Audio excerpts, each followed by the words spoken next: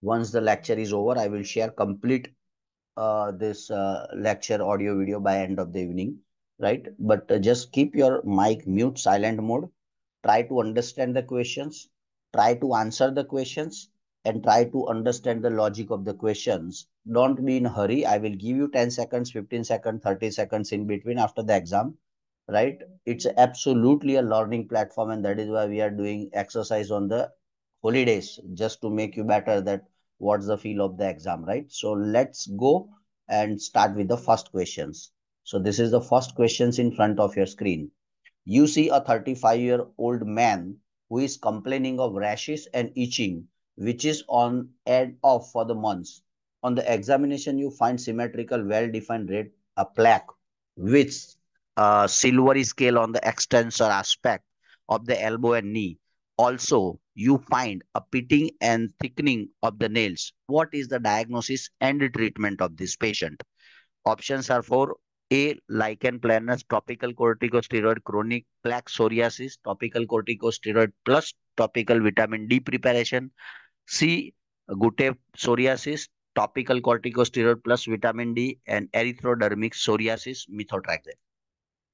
Those who are new, first time in my class, you think over this question's answer. I have already given you. So you start your brain now and try to understand and give the answer, right? If you want to be a master of any MCQ, you need to understand this triad, and this triad contains three things. Let me draw the big triad here, right? One, you must know what is the diagnosis in this MCQ, how you investigate in this MCQ. This is second part, this is first part, and third part is the treatment. So if you cultivate the practice of doing these three things, I think you are a master of any MCQ, believe me. So now onwards, what you need to do, any MCQ comes in front of you, you need to ask three things to yourself. What's the diagnosis of this MCQ? What's the investigation or how I investigate this patient? And what's the treatment? Yeah, so now you post your answer. What do you think? I mean, why, right? This is everything is clear cut in front of your screen, right? So these all questions are asked in the previous exam, so don't take it lightly. This is little weird questions, but it will be helpful. Yes, Dr. Javed, any explanation? This is interactive platform, so if you wish, you can interact. You can now unmute. Dr. Javed. One sec. Hello, sir. Yes, yes, Uh, sir. Welcome, sir. Welcome. Actually, I'm a little bit weak in dermatology. I have read somewhere this pity, nails. So I just I don't know actually. Just I just put B No option. I don't problem. actually. No, Yeah. no, but I'm happy at least you posted the answer, because in exam, I advise you personally, don't make it anything blank. Whatever you don't know, tick A, B, C, D, whatever, randomly, right? Because Yeah. sometimes it you may be correct. So making a logic, there is no logic of making it empty, right? Tick whatever Yes, sir. your heart says. Anyway, right. So yes, Monica, any explanation, Dr. Monica? Let's see. I mean, it's a interactive, so we spend at least 5 minutes on questions. So there are a lot of things will be cleared. Yes, doctor. Dr. Preeti, any comment? Yes, sir. It shows like silver scaly blocks in the extensor. It can be a psoriasis. First diagnosis will be, Okay, and pitting. so let me share with everyone just to make it more concept clear. Psoriasis. So what's Dr. Preeti is trying to tell? Psoriasis. What is the clue of the psoriasis is? Silver scale What? will be. Right. So silver scale. Right. Itching So can this be is present or not present in psoriasis. Some patients have, some patients don't have it. It's not a deal. wonderful. So silver scale is basically whenever you see in exam that silver scaly skin, right, or silver scaly word, just try to think of psoriasis. Okay, fine. So you make job little easy diagnosis, right? Now Yes. they are asking for the treatment. So how do you treat this silver scaly? Uh, Normally, we treat with the immunosuppressant like methotrexate and folic acid, but here they given as a white topical only, and only the erythrodermic psoriasis they have given methotrexate. But the patient is having for on and off for months. It can be a chronic case, so it should be a chronic plaque psoriasis. And Wonderful. guttate psoriasis will be in a dots. They did not mention any papules or something. So it could be a chronic plaque psoriasis. It can be treated with corticosteroids, sir. And vitamin D can be, yes, but because all skin diseases we can treat with the vitamin D deficiency. You looks like a dermatologist. Thank you very much. Thank you, Great, sir. wonderful. So now the job is easy, right? This is off and on for months. Months means something chronic. Dr. Javed, you got it little bit clear, right? So Yes, this sir. is for months. So it's a chronic silver Yeah. scale plaque, blah blah. It's like a psoriasis, right? So you now homework of everyone, not just the those who have wrong answer. Again, Yes. one thing, I'm whatever the question I'm discussing today, 15, it's equivalent to 80 questions, 100 questions today. In one question, we make 10 questions, right? Yes. So you need to check your score. You don't need to tell me or you don't need to send me, but you assess yourself before going for the exam that is it the good score? Ask yourself. If not, prepare well, prepare hard, prepare smart, right? So this is a psoriasis is the diagnosis. How do you diagnose, Dr. Preeti? It's a visual diagnosis or you do some biopsy or just Actually, it is try a to clinical. understand just to finish this triad, right? You did Actually, it is a clinical diagnosis, sir. wonderful. Otherwise, you can even can if you have a severe doubt. Sometimes psoriasis can look like tinea also. If can be scraping can be done and can be get diagnosed with that. Wonderful. So basically, whenever you are in doubt or there are a lot of differential diagnosis, you do the scaling, you do some superficial biopsy as well, and you do the histopath. Usually not required because 90% of the skin problems are visual, right? Tinea versicolor, tinea pedis, tinea corporis, fungal onycholysis, right? Eczema, diaper rash, right? Herpes zoster. There are thousands of things, right? So you just see it and you tell it. That's it, right? So no much fancy investigations like cardiology or hematology is required here, right? So psoriasis is the visual impression, the diagnosis clear cut, right? Chronic things because it's for months and months, right? And treatment, as she rightly told, that chronic, this is only the options topical steroid plus vitamin D. So this is the options of the answer. So answer is B. This is the picture I try to always this mention. So if you see the first picture, this is the first picture, right? This is the first picture. So in first picture you can see very clear cut that, oh fine, how it looks like, right? So this is a chronic psoriasis, right? So this is the first picture. Extensor, you see the scaly, right? This is rash, right? This is the plaque psoriasis extensor surface. It is produced from the expert handbook of clinical medicine. Says this is goutte psoriasis, as she told. This is onycholysis, usually seen in the nails. So these all are the specific question. If you they have given you this picture and tell you what is the diagnosis, spot diagnosis, onycholysis, that's it. So you need to little see the pictures as well, especially in the skin department, right? So this is the things. So what's the answer? Topical steroid once a day, right?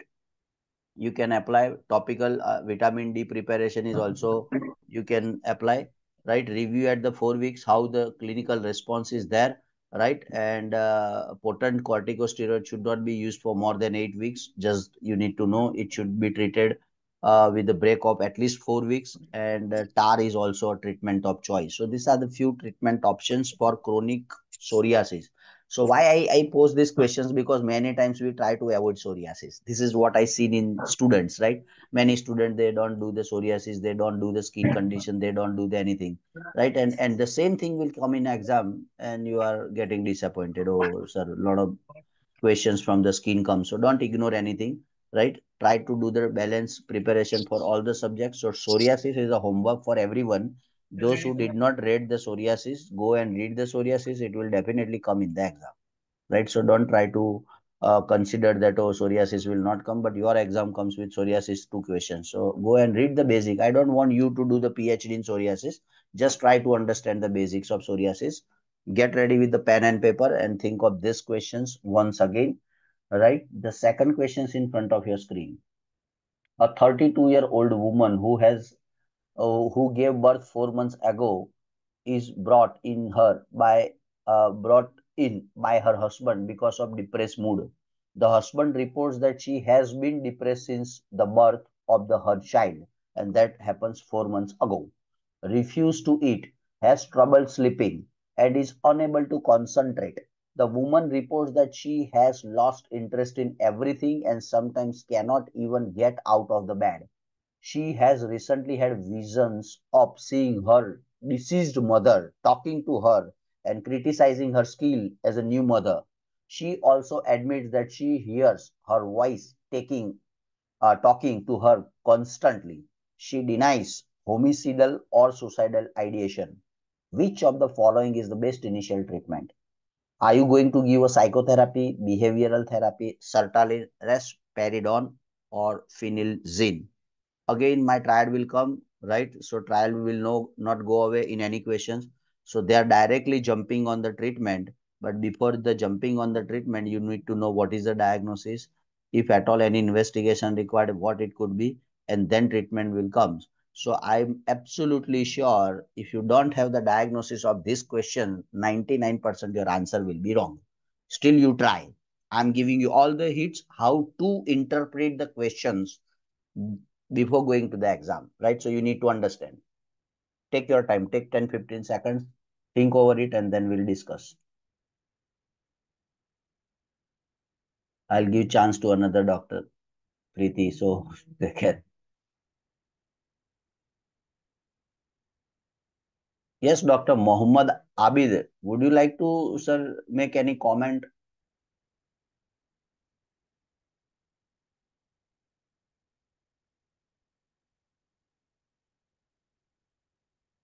I got only 5 answers amongst long list or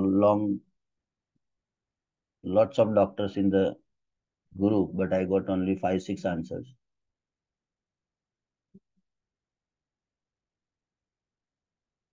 Dr. N, ANN, Dr. N, Yes, sir. any comment? So I feel the diagnosis is postpartum depression. Okay, let me go step by step. Postpartum depression. Okay, so this is the only things, or you feel that something along with the depression is there? Uh, Let me, you will going to give the answer. It's an excellent, important MCQs and lot of doubts will be cleared. What the term you called this as? She is seeing or vision of screening her deceased mother who died, but she is seeing, right, and she is criticizing to the patient that you are not a good mother, right? So vision of seeing or seeing something, also Yes. she is hearing something. Her Hallucination. hallu- hallucination. So this is also hallucination. So I think Visual what I understood is two hallucination: visual hallucination, auditory. Am I right or or wrong, doctor? Yes, sir. yes. Yes. Right? So when there is a depression plus hallucination, so depression, what do you understand by depression? What do you understand by psychosis? Anyone knows? Anyone have any idea? Right? So this is, I think, it's not just the depression, because in depression, if you go and read the diagnostic criteria of depression, can anyone tell me what is the diagnostic criteria of depression? Major criteria, quickly. Any volunteer, fast. Anyone? It should be more than 6 months or What? 6 months, but what? Term is what? 6 months of what? uh, More than 6 months of Sadness, what? low mood. Sorry? anxiety. Sadness, low mood. Anxiety. Sadness, no mood. That's it. These are the criteria. Sadness, no mood can be in depression. Sadness and no mood is in hypothyroidism. Sadness and no mood with some many anti psychiatric and antipsychotic drug as well. Sadness and no mood, right? It could be because of chronic Also anemia. anxiety. Loss of disturbed sleep. Bereavement. Yeah, so I'm still not happy with the clear cut answer of anyone. So go and read again. This is second homework. This is what very high yield. So this all will come in exam 100%. You will remember me in exam hall that sir was telling, right? Huh? I missed it and this trouble. So I don't want anyone to be in trouble. So go and read the diagnostic criteria of depression. Diagnostic criteria of depression. There is no blood test for depression, so it's a diagnostic The criteria. patient depressed mood and insomnia, weight loss and fatigue Weight and loss, or what I know is weight gain as well. That is weight loss and weight yes, gain, weight loss or weight gain. right? And That is patient what I can have remember. more than 2 weeks. The patient can be in depressed symptoms, and no, they can't be It can be, sir, 2 to 4 weeks, 2 to 4 symptoms of depression. So somebody told it is a 6 month. You are telling me 2 weeks. So what's More the than or correct? equal. Major depressive symptoms will have more than or equal to 2 weeks. Normally, minor also, same thing. Fair enough. So you go and better cross check with it. The what is the official guideline? It is given in all the books. It's a simple questions, right? So I'm just trying to make you think more. I'm just trying. I don't want to do a monotonous MCQs, right? That for that we are not here. We are trying to interpret, analyze the things. And if you once develop the analytic skill, na, any questions you can answer. Believe me, any questions you can answer, right? So it's not tough, but you need to do some analytic skill for why this not, why this not. So by me, it's a. And have you anybody has read that there is a hallucination is a symptoms in major and depressive disorder? So No, sir. hallucination comes in which disorder? Schizophrenia. Schizophrenia or psychotic disorder, basically, right? There are two mainly psychiatric problem, either neurosis or psychosis, isn't it? Neurosis and Yes, sir. psychosis. So you Yes, sir. go again. How you differentiate? Some has a neurosis, right? Neurosis like obsessive compulsive disorder, right? It's a neurosis. It's not psychotic disorder. Schizophrenia, psychotic, right? So it could be a depression. It could be a schizophrenia. So combination of these two, right? Young female, right? 32 years is quite young female, right? So 32 years female present, right, with this depressed mood, right? So depression is there, right? Depressed, right? So almost 4 months, right? 4 months ago, there is a delivery of the baby, and what they are saying, uh, depressed since the birth of her child. So birth of child is 4 months, right? And she is refused to eat, right? So this is again a depression. Trouble sleeping, again a depression.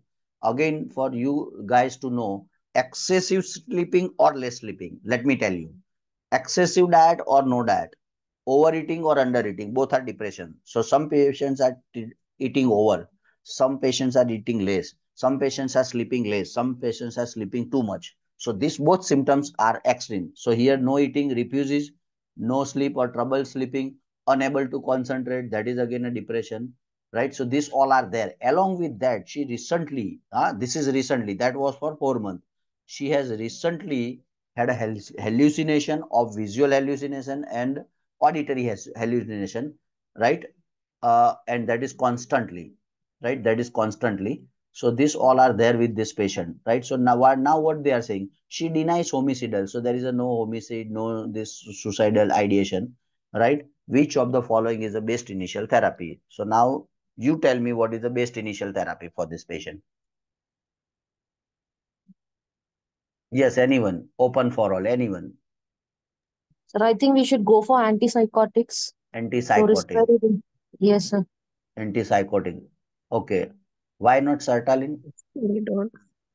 Sertraline will help with depression, but what about this hallucinations, sir?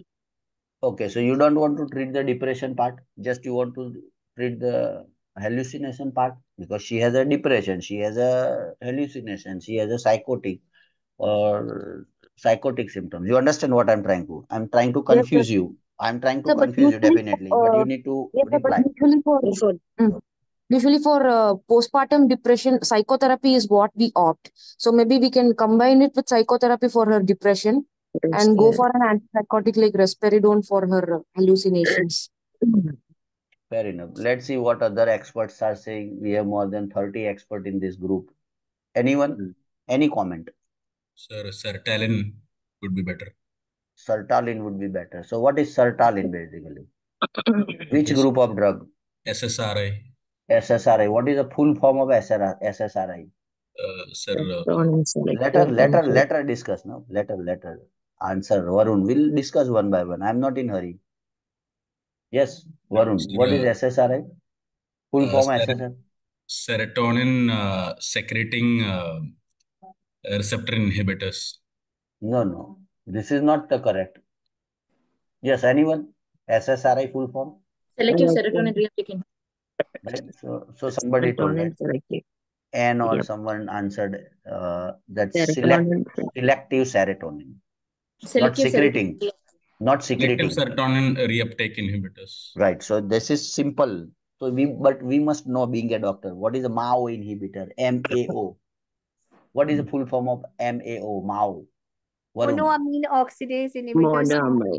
right? So monoamine oxidase inhibitors. So these are the small thing, but we never concentrated. So you should be very sharp in this, right? Now tell me. So sertraline is a SSRI, selective serotonin reuptake inhibitor, right? So sertraline you want to give, and sertraline, how this sertraline will going to help this patient, Varun? Sir, here they said the best initial treatment. It's initial. So among this, going by the clinical features, and also, sir, she said that she denies any homicidal, and that point I found that was important. She denies any homicidal or suicidal ideation. So that way, I thought certain. Okay, little twist in the question. If she has, she not deny, she now last line is that she has a recurrent, right? This ideation of homicide and suicide, then what will be the treatment? She's every day four, five times thinking that Then I go will for commit suicide. Then electro ECT, sir. yes, yes, ECT. ECT is Electroconvulsive therapy. ECT. right. So ECT. So those who don't know the ECT, just try to understand the ECT. ECT is a electroconvulsive therapy, right? So ECT is a electroconvulsive therapy. Just remember in mind because we are discussing in one question, lot of questions. So I have time limitation, so I'm not going one hour for each thing. So those who absolutely don't know ECT, go and read two things only. ECT is a electroconvulsive therapy. What we see in the movie, right? Somebody right in the OPD or emergency room, right? They hold the patient and then apply some electrodes on the cranium, right? And give the shock to the brain, right? This is ECT in simpler language, right? Electroconvulsive therapy. The biggest indication of giving the electroconvulsive therapy is a suicidal ideation, right? So you need to make her brain cool and calm, otherwise she will jump from the balcony and she will suicide, right?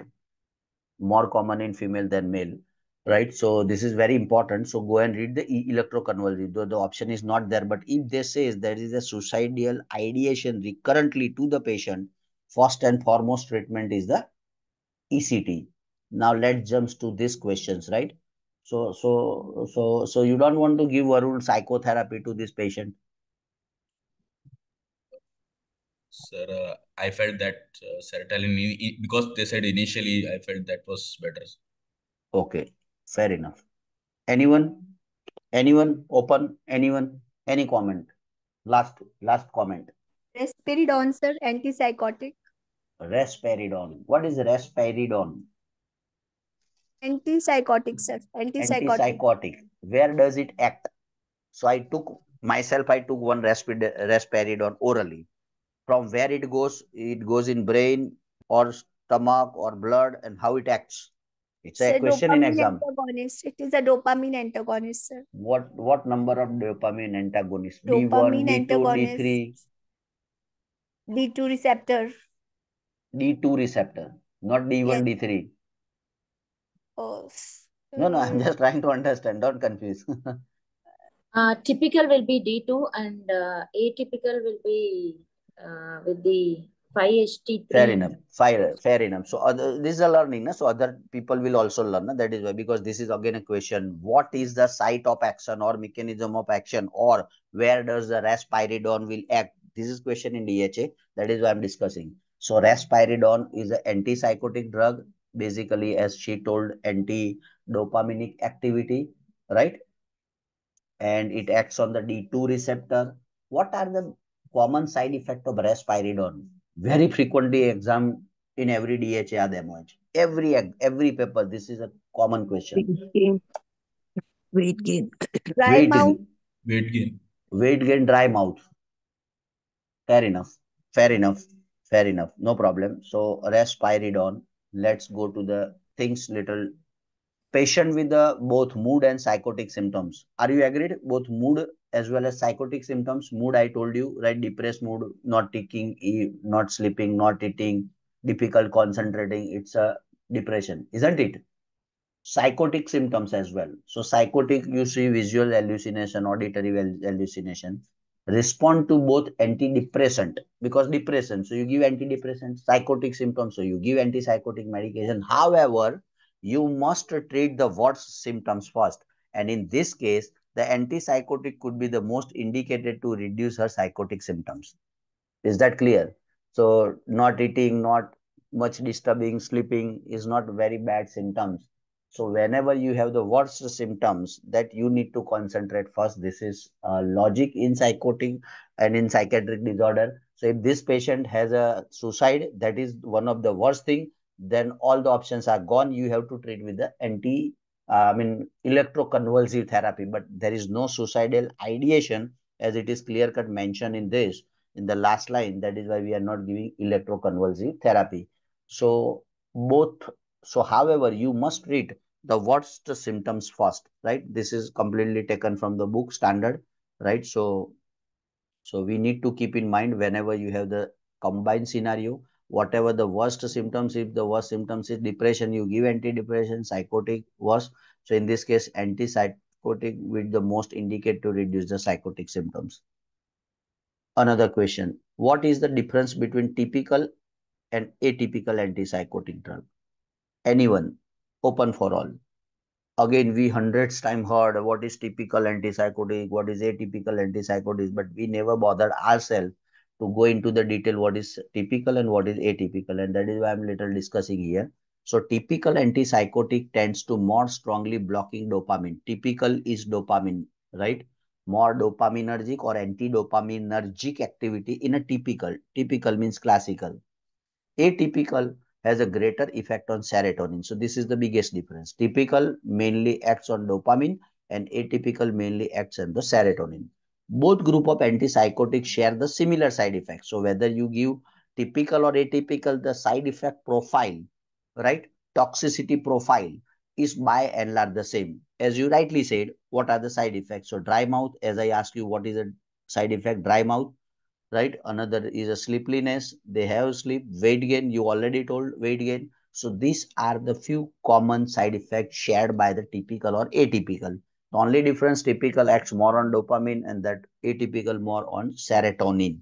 But typical antipsychotic have a greater risk of uncontrollable body movement. Uncontrollable body movement, where the typical risperidone adverse effect, extrapyramidal symptoms, extrapyramidal symptoms, extrapyramidal symptoms.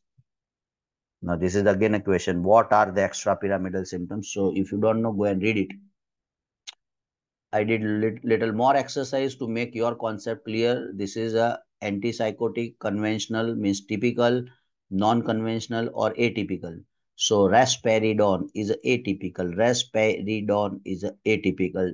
Ziprasidone, right? So is atypical. Aripiprazole is atypical. Clozapine atypical. Olanzapine atypical.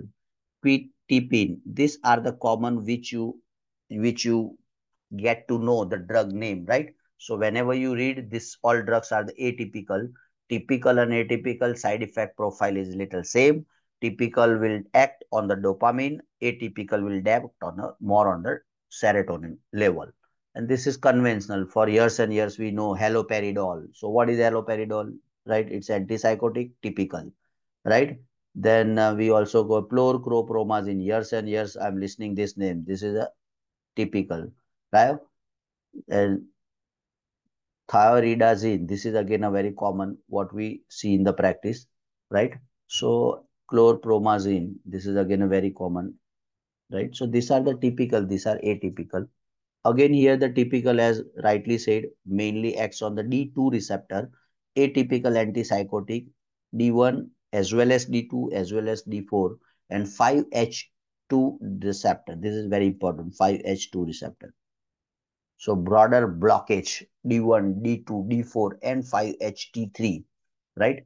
And psychosis is a mental health problem that cause people to perceive or interpret the things difficult from those around them, right? And hallucination and illusion. Hallucination and delusions are the two major symptoms. Hallucination and right. So this is just, I mean, you need to have a little more clarity. We don't need to mug up the answer of the questions. If you understood the logic, you will better enjoy the subject. So these are the two major things, right, which you come across, two main symptoms of psychosis, right? So one is hallucination. So we see there is a visual hallucination as well as auditory hallucination and delusion, right? So these are the two things. right? So this you must keep in mind, right, that how it goes. Again, this is excellent chart I come across, and I try to give you more in-depth knowledge of side effects profile, because the question, there are two questions in psychiatric subjects, mainly two questions. One is that, right, what is the effect, I mean how you select the drug, and another is side effect, right? So aripiprazole, olanzapine, right, quetiapine, risperidone, acute Parkinsonism, right, movement disorder, elevated prolactin, and weight gain. So if you have already a patient who has 120 kg patient with psychotic symptoms, it's not good idea to give the risperidone. Why not good idea to give the risperidone? Because it's already weight gain, na, and you are more trying to increase the weight. So don't give the risperidone. Give another drug in the same group, right? Ziprasidone we discussed in the last this mock test. Those who attended my last mock test, there was a question which drug prolongs the QT interval, right? So QT interval is prolonged by the ziprasidone. So whenever you are planning to start a ziprasidone to any patients, you just need to have a baseline EKG or ECG, right? Why? Because if it is a prolonged QT interval, you cannot give the ziprasidone to this patient, because it will end up with a fatal ventricular arrhythmia or tachycardia, may end up with a cardiac arrest and death. So these are the very specific questions in your exam. So I just try to compile it in a simpler slide format. So I will share it. Don't worry. So you need to know these are the absolutely high yield point, right? You don't need to do PhD on risperidone. You just need to know, okay, what is risperidone, where it acts risperidone, what are the commonest side effects. That's it, or contraindication, right? So if you know for 5 6 drug risperidone, you need to know sertraline, olanzapine, right? Citalopram, escitalopram, right? So these are the few basic drugs which they commonly ask, and all questions in our psychiatric department on our website is already there. So you go and check it for better understanding. That's it. Any questions in the house? I try my Sir, level best to what make it. Yes, please. yes, sir. What antipsychotics can be used during pregnancy and during lactation, sir? Pregnancy and lactation, it depends on the drug. I mean, most of the drug, right, they are the safe, right? They try to continue, right? Because you need to check which drugs are not. But let me do more exercise, right? I will write down these questions and try to prepare one list, right, for you guys, that these are the antipsychotic drug or antidepressant can be given in pregnancy and lactation, cannot be given in lactation and pregnancy. Is that okay? This is my homework. Thank you, sir. Thank you, sir. Just to save your time, let me first write down my homework, the drug list for pregnancy and lactation for antidepressant or psychiatric drug, right? So I will post in the group. Don't worry, earliest do some exercise and improve my knowledge. Thank you very Excellent. much, sir. No worries. Great. But it's a good question. You never know. They ask in the pregnant woman, what will you do? So it's a very important, right, for everyone. Third questions in front of you. A woman with hepatitis B antigen positive. I selected all diverse questions, not from one department. So nobody can blame, oh, doctor, you asked all 10 questions gynec and I'm very poor in gynec. So it's not all gynec, it's a hepatology. Now first is psychiatric, first is another is different question. So let's go back and check it, right? So first is the skin questions, right? Chronic plaque psoriasis. This is skin question. This is psychiatric question. This is another third question. So I'm trying to check overall your knowledge.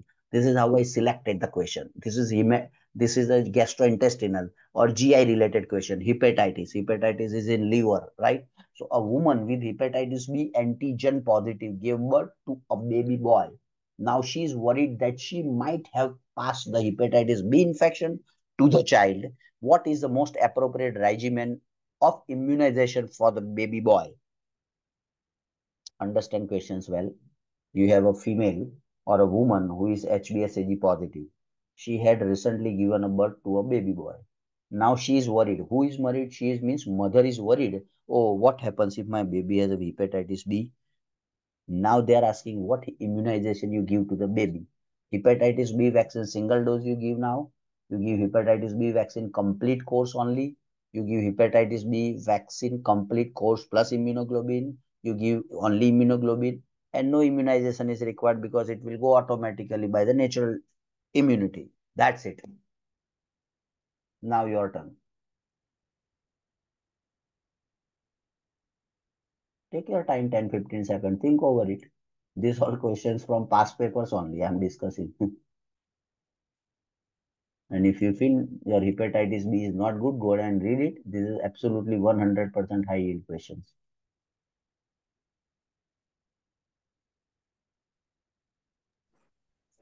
Hepatitis B complete course, sir. You post your answer, no problem. We'll discuss. Just give me 5-10 seconds, so at least other doctors also do some brainstorming. Never mug up. Mug up will not absolutely help you. Try to understand.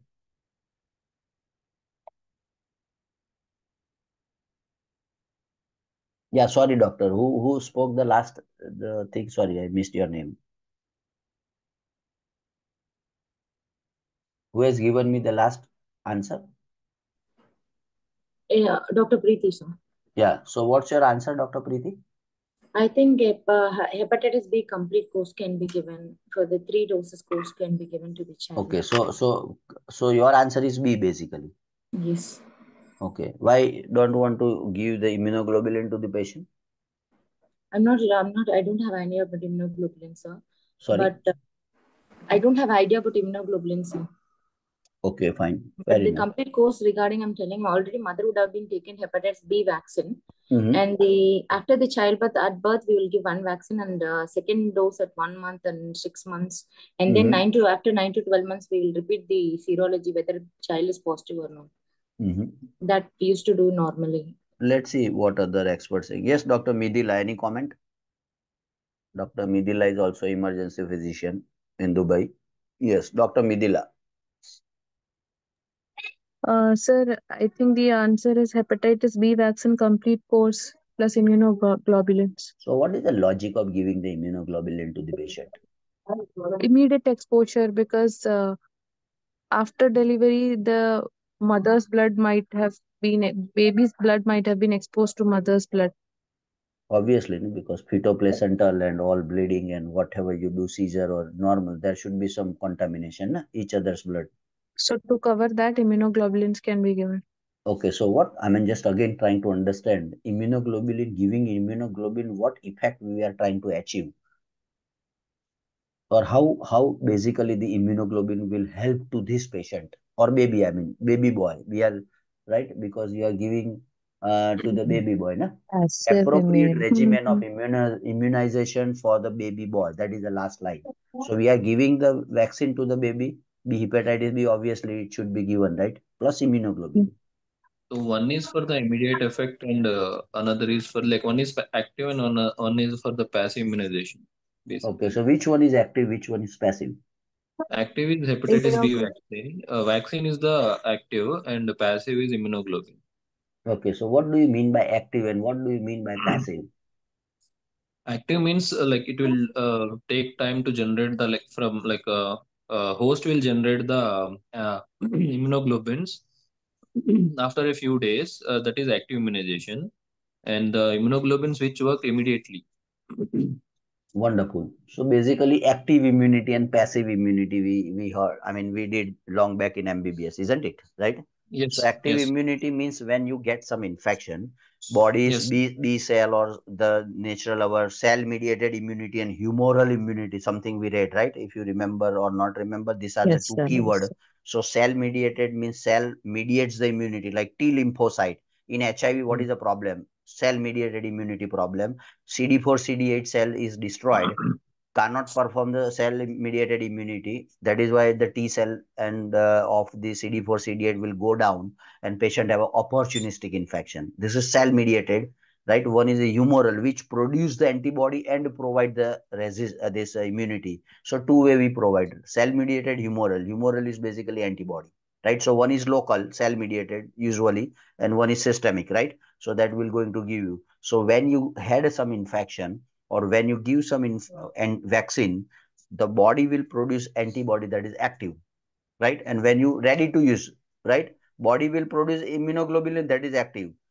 Before body produce, you give directly immunoglobulin to the patient, right? That is passive, isn't it? Body has nothing to do, right? Body doesn't need to produce anything. You just give the immunoglobulin, that's it. It's directly ready to use, ready made, instant. Is that clear? So this patient basically need the two things because hepatitis B virus, there are very high risk vertical transmission. Number one, what is vertical? From mother to baby, whatever spreads the infectious things, it's called vertical HIV, vertical HBsAg, vertical HCV. From mother to baby, it pass. It's the word called as a vertical transmission. Is the word. Go and read it. So vertical transmission are very high chance.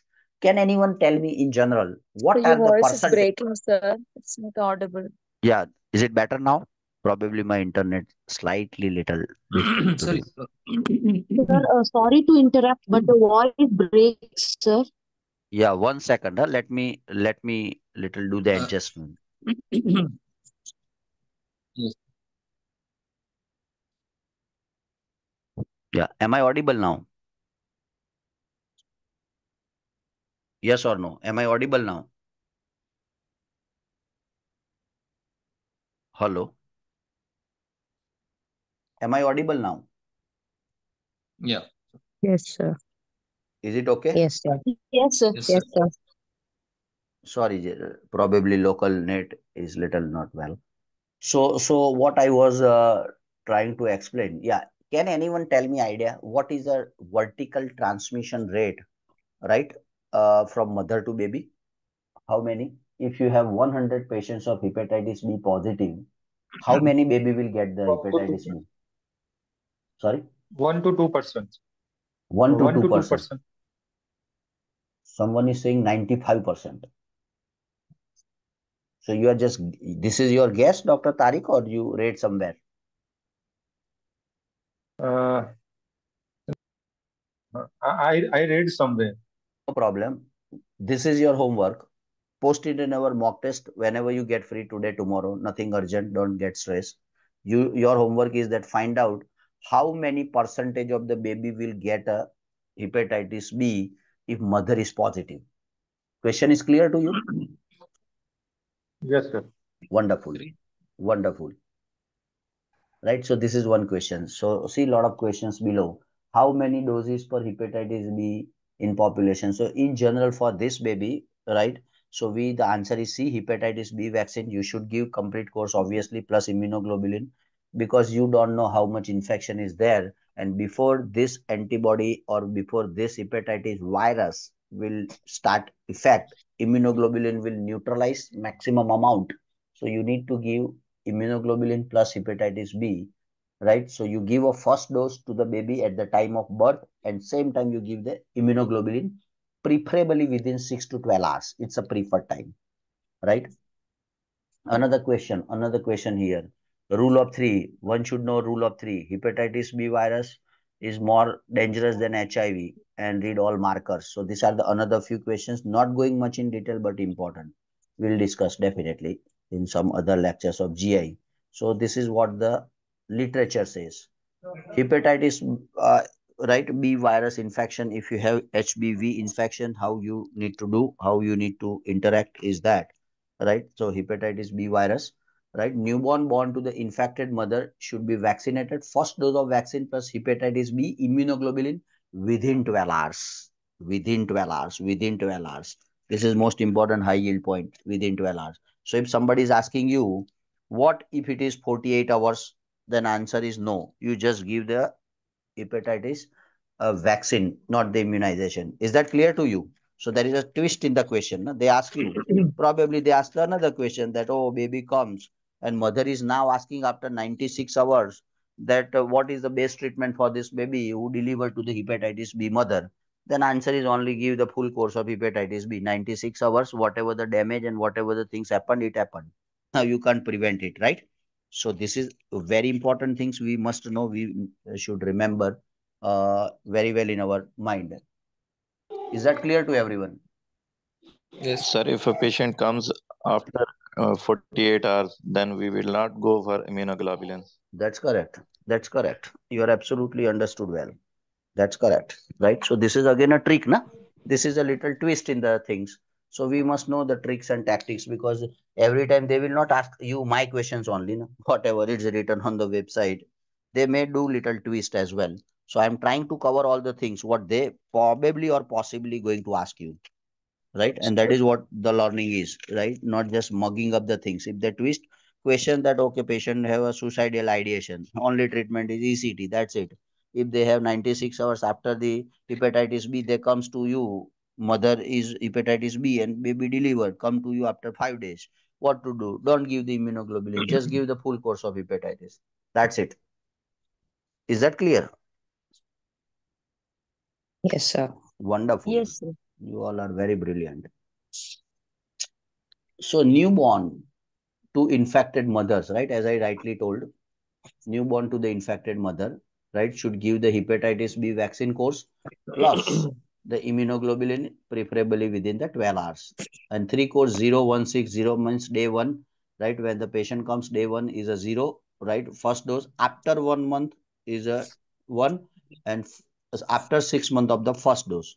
So not after 1 month, 6, after first this second dose 1 month, 6 months, right? After 0 dose 6 months. So 0 dose, the when you administer, say today you administer, today 0, after 1 month it's 1, and 6 months after the first dose is 6. So 0, 1, 6 is the ideal dose, right?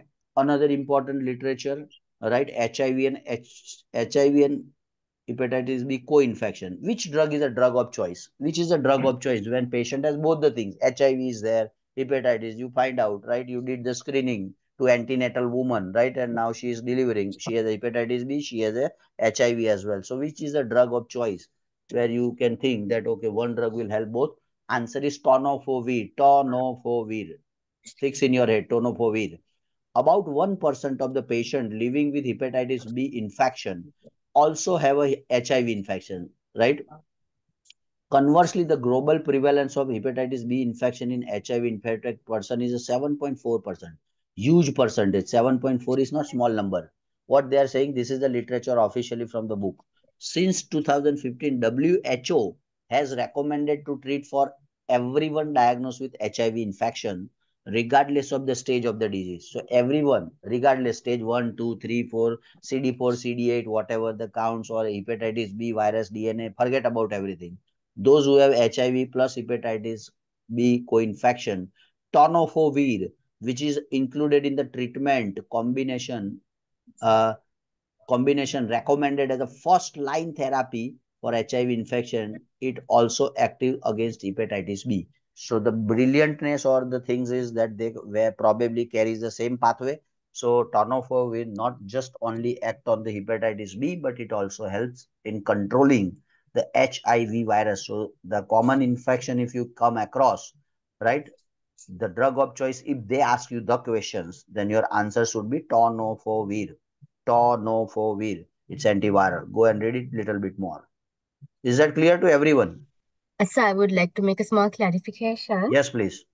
Sir, what's the timeline to give the immunoglobulins? Is it 48 hours or 12 hours? Preferred 12 hours, max 24 hours. After 24 hours, no use. Okay, sir. Thank you.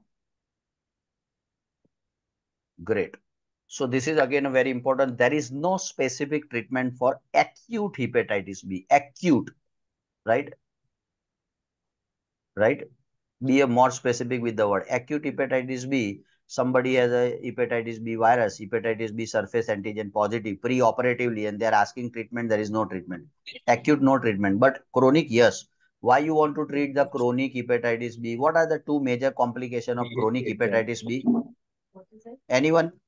Very quickly. Permanent hepatitis. Anyone, very quickly. Don't talk amongst yourself. Cirrhosis, Concentrate. liver Hepatitis. cirrhosis, and hepatocellular carcinoma. Excellent, Hepatocellular excellent. carcinoma. Excellent. So these are the two things, cirrhosis and hepatocellular carcinoma, and that is why important. So whenever anybody gets hepatitis B virus and it is in the chronic stage, you don't want to go it in a cirrhosis down the line 5, 10 years, and again eventually hepatocellular carcinoma. So that is why you need to keep this hepatitis B virus under control by giving some drug, right? And which are the drug we'll discuss. So basically the bottom line is that there is no treatment for acute hepatitis B, but chronic hepatitis B, yes, there is a medicine. Care of acute hepatitis B is what you, if you want to do, person keep comfortable, eat a good healthy diet and drink plenty of liquid. That's it. This is the treatment. And chronic hepatitis B treatment, this is they ask you What is the treatment of choice for acute hepatitis B? No treatment of choice, just supportive care. Chronic hepatitis B, how anyone can tell me very quickly how you differentiate acute versus chronic hepatitis when you label the, oh sir, this is acute, this is chronic. Very quickly, anyone open. The marker, the Okay, so let me tell you the things. If you want to define in a terms of time frame, 1 month, 2 month, 3 months, 6 month, 12 month, 2 years, then how you define acute versus chronic? Yeah, markers are there, you are right, but in terms of the definition, international definition of differentiating acute and chronic viral hepatitis is what? If you don't know, go and read it. Important. Anyone? Anyone? No one? More than 6 months, sir. Sorry? Yes, More sir. than 6 months. Yes, more than More 6 than months. That's good. Yeah, that's correct. So what happens? Say for example, I got myself the hepatitis B, right? What happens? Body, my natural body's immune system will clear that hepatitis B, right? But what happens if my body doesn't get cleared? Then this hepatitis B have a antibody, anti-hepatitis B surface antigen antibody. We read hundreds of times, right? Anti-HBsAg antibody. Have you heard of it or not? Yes, right? So you heard it, right? So this will remain, and this viral will not cleared off by your natural immunity, and from acute beyond the 6 month it convert into the chronic.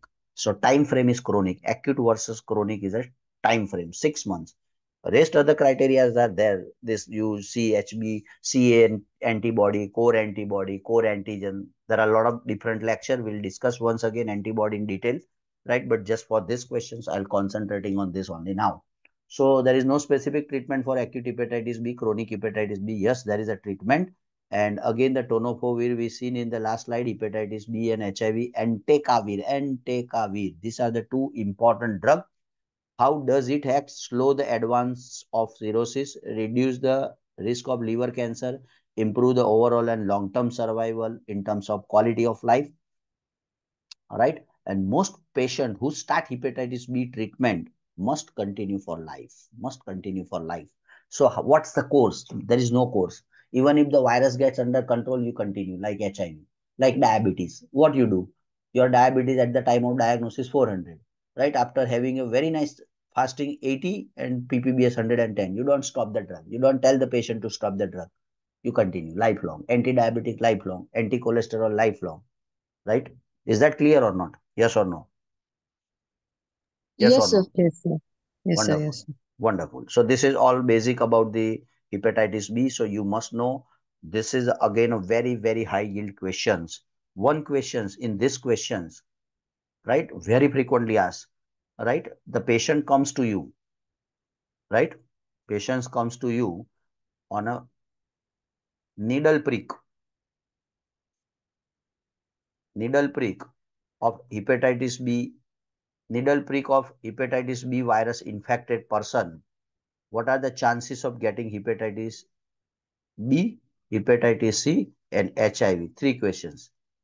Hepatitis B virus, hepatitis C virus, and HIV virus. So say for example, Mr. Anthony, who is a hepatitis B positive, he is a phlebotomist. Who? Anthony is a phlebotomist, right, in the hospital.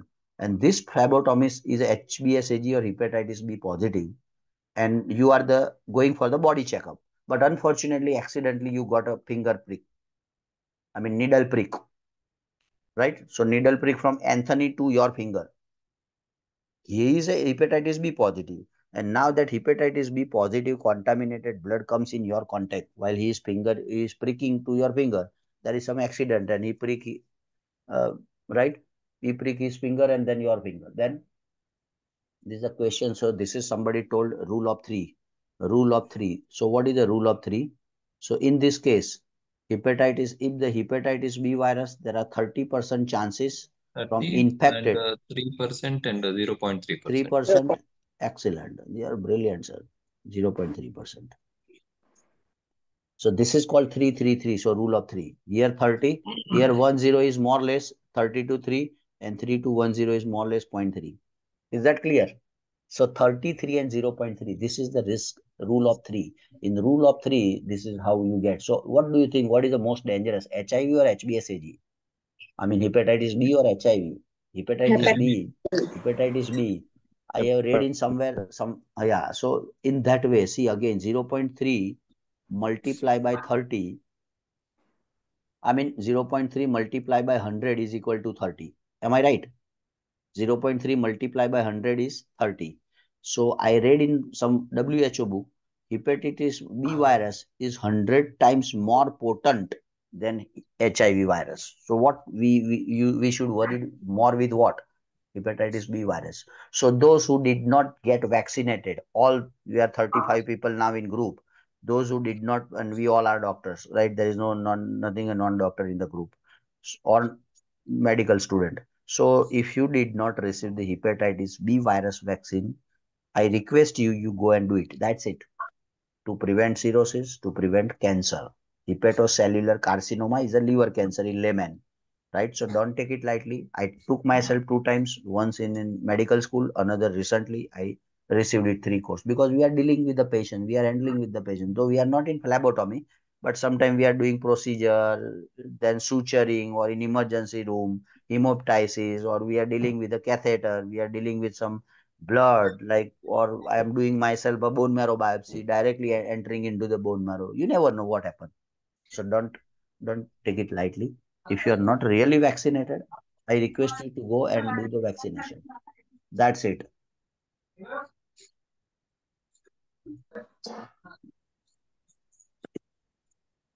Yes, so I muted all because there are a lot of background noise. So you can unmute. If you want to speak, you unmute. Another questions in front of your screen. A patient who recently had a hip fracture repair develops the sudden onset of shortness of breath. Pulse is 110, BP is 128/74. The chest is clear to auscultation. Chest X-ray is normal. EKG shows sinus tachycardia. ABG, arterial blood gas, shows pH of 7.48.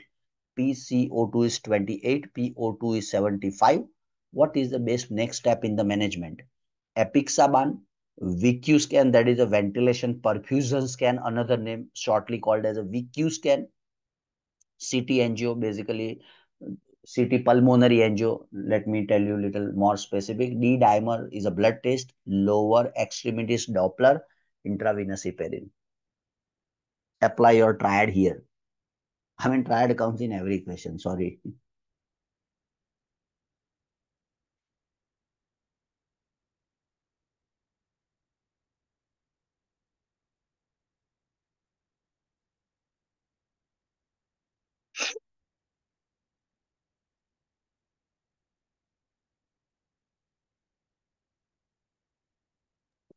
Diagnosis fat embolism, sir.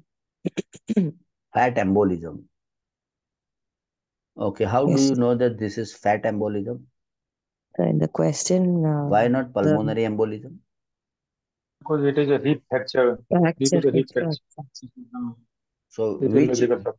Sorry, I'm just trying to understand. What is the logic of fat embolism? Long bone fractures. Long bone fractures. Stability is So hip hip fracture has a more risk of deep vein thrombosis and pulmonary embolism, or fat embolism. This patient has a hip fracture, right? It is first line. It is mentioned that this patient had a hip fracture. So I'm just trying to understand. Yeah, both are embolism, fat embolism or pulmonary embolism, right? So one, there is a fat clot of the fat, or fat is hampering the blood flow, right? And in pulmonary embolism there is a blood clot, right? So it's both different things and different term, na? Fat embolism. Otherwise we call, na, why we term other term fat embolism, because there is something different. So what do you think? Anyone open? Anyone? It's a very important. This question has a 100 question in this scenario. 100. It can be a fat embolism, sir, not the pulmonary. It can be fat embolism. Okay. So now go and read and post it in the group. Those who do some exercise I have given you to few doctors, don't take it otherwise. It's a learning. So whatever you understood or whatever you do the exercise after my lecture, post it in our mock test group. So other will also understand, right? Right, and learn as well, right? Yes. So how you differentiate fat embolism from pulmonary embolism? This is one homework. Forget about it. Second thing, what is the diagnosis In in this patient? In this question, actually, it is kind of confusing because after the hip fracture it is mentioned, so it can be DVT also. So Yeah, correct. So what is more common, DVT or DVT, DVT DVT. more common or fat embolism? How many cases of fat embolism you have seen so far in your practice?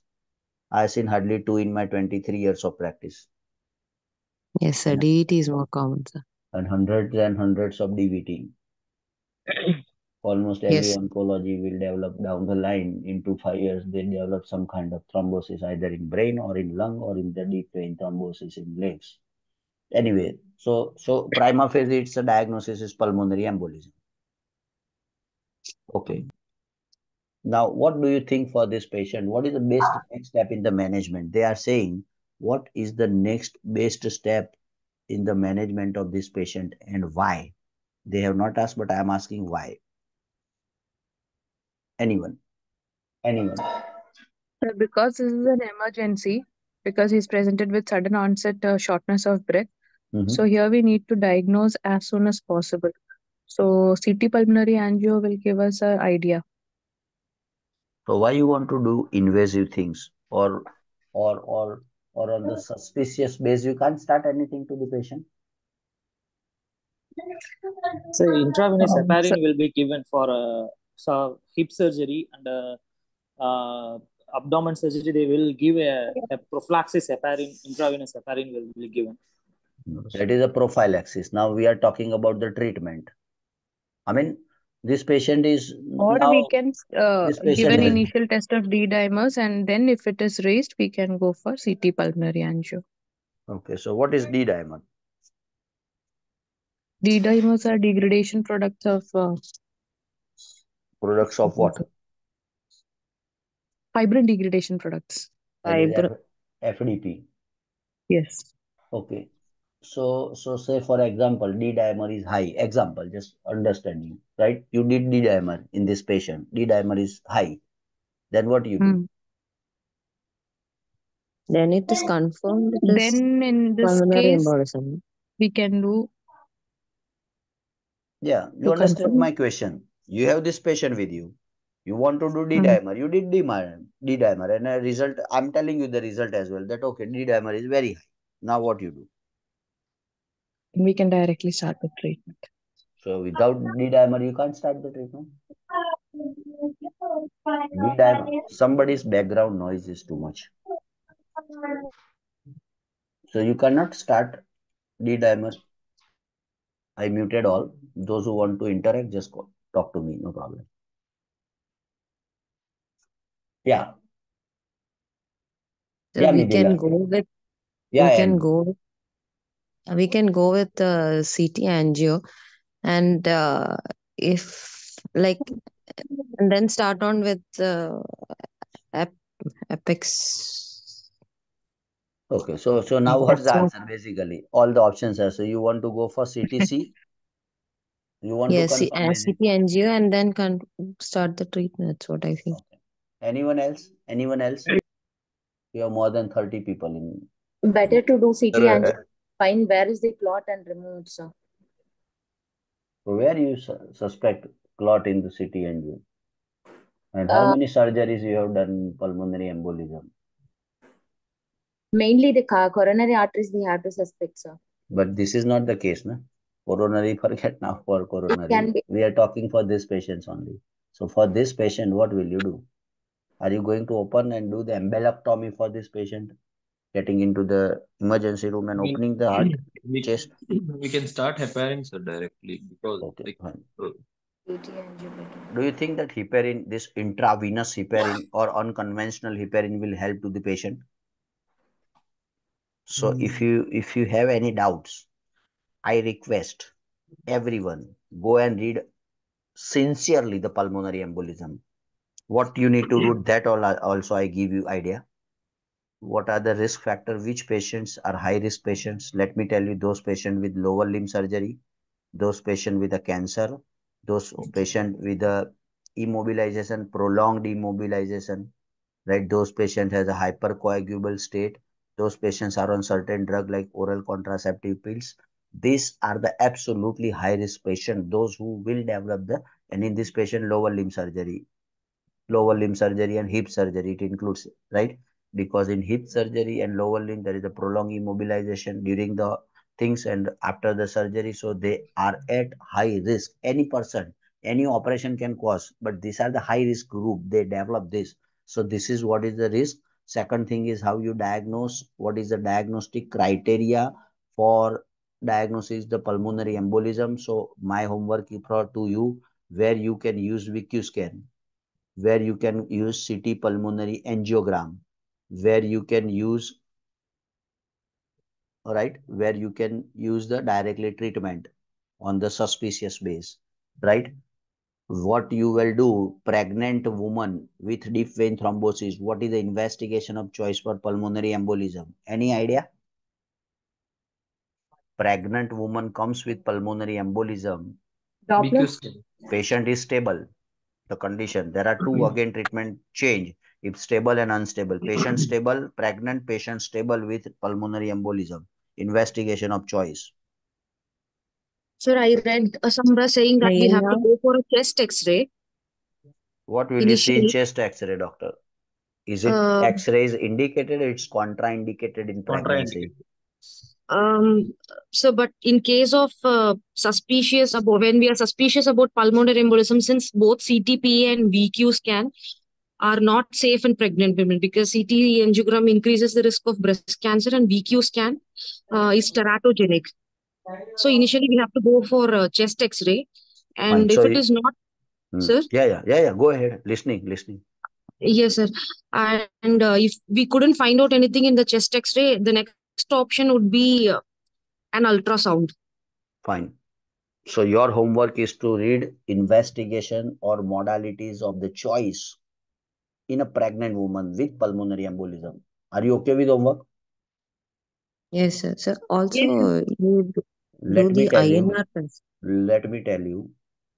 X-ray, any kind of X-ray is absolute contraindication in pregnancy. Hip X-ray, chest X-ray, breast X-ray, blah blah X-ray, right? Because X-ray is directly teratogenic to the baby, so X-ray is never ever used in any pregnancy, irrespective of problem. Review more literature, get back to me, post it into the group. Don't forget to do the homework. Probably my question will be twisted and come with a pregnant lady. They put one additional word in whole scenarios, pregnant lady, whole the answer will be changed, right? So now the homework is for everyone. Pregnant woman with pulmonary embolism, what are the investigation of choice from priority? What is the best? It's a different answer. What is the initial investigation? Different answer. Is that clear? And what is the treatment of choice for the pregnant woman with pulmonary embolism? We'll discuss. Is that clear? So here so this is all questions. Huh? This is all questions in exam. When the case is so clear, now tell me, I will tell you. Let me go back here, right? In this triad.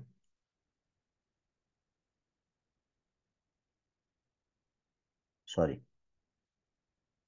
In this, right? In these three things, pulmonary embolism, what are the points favoring the pulmonary embolism? In this patient, what are the points favoring the pulmonary embolism? Let's go one by one. Though we'll discuss. Let's see, na? This is all, everything is given here, right? One is a hip, one is a hip. No, first of all, hip fracture. So this is a predisposing factor. Lower limb surgery. Is that clear? Am I right, doctor?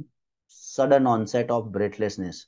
So any sudden onset of breathlessness post-operative, sudden means acute onset of shortness of breath until proved otherwise considered its PE. Second is MI as well, angina as well, right? But in context with the lower limb fracture, it's PE. Second thing. Third thing, patient's vitals. The most important question, exam questions, which is the most commonest, right? ECG changes in pulmonary embolism. Anyone? Most commonest ECG changes in pulmonary embolism? Sinus tachycardia. Excellent, tachycardia. So here you see tachycardia. tachycardia. 110 is a tachycardia, sinus tachycardia. Another is this. Have you heard of S1, Q3, T3? Have you heard of this word or ECG? Yes, sir. Yes, sir. S1, Q3, T3. This is a classical change in the ECG. Classical change in the ECG. So this S1, Q3, T3 is the classical changes. In this classical changes, what you see in the lead 1, there is a changes in S wave. Lead 3 change in a Q wave, and lead 3 change in the T wave. So if you see in any ECG S1, Q3, T3, it is none other than pulmonary embolism. Fourth thing, right?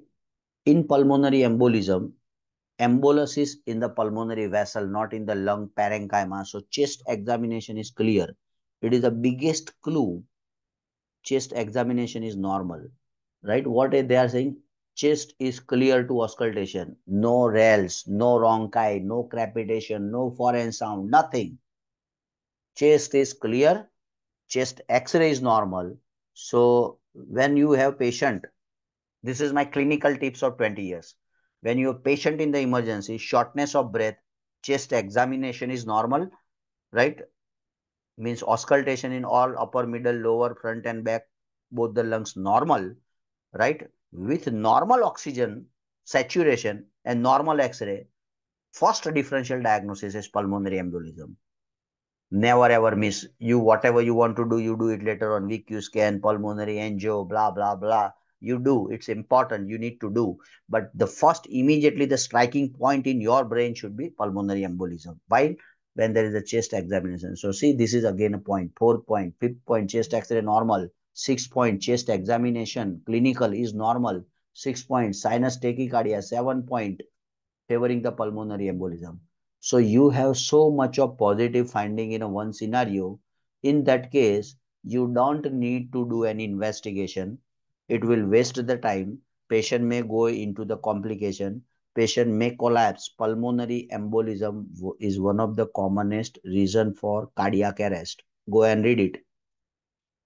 Cardiac arrest causes 5H and 5T. Those who have done BLS, basic life support, ACLS, advanced cardiac life support, there are 5 cardiac arrests, 5H and 5T. Is that clear? Anybody heard of this The sound 5H is and breaking, 5T? sir. Yeah. So have you heard of 5H and 5T? So this 5H and 5T.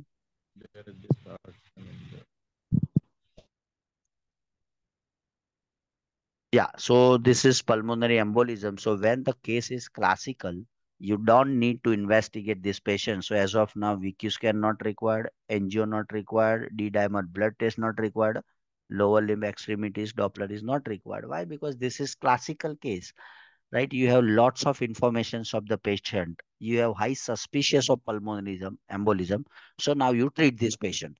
So either you have, so this is a treatment. This is a treatment, this is treatment. So you obsolete the 4 options, right? Now this is little difficult for you. What to select? Anyone? I make your job easy. I make your job easy now. A and E, F. What's the option? Anyone, quickly. Apixaban. A, Epic Saban. Why you want to use the Epic Saban? Why you want to use the Epic Saban?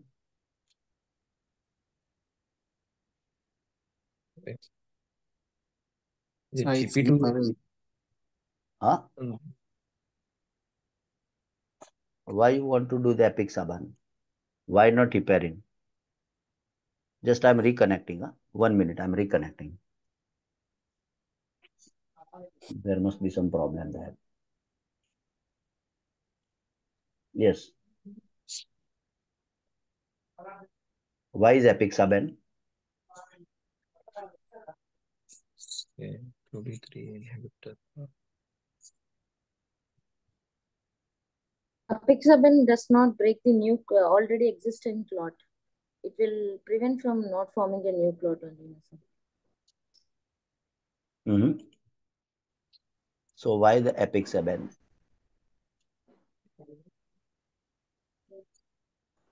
Sorry, how do I remove this? I don't know. This is not going with my.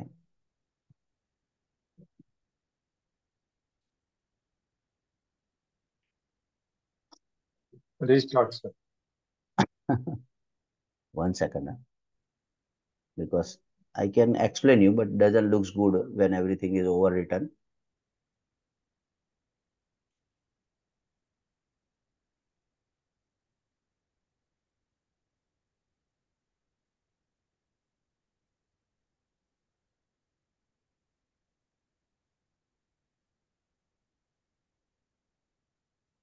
One second.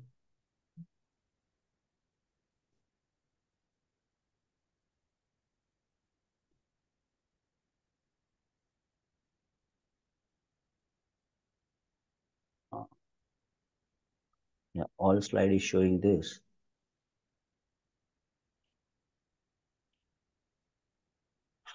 Ooh, I'm not very keen in this.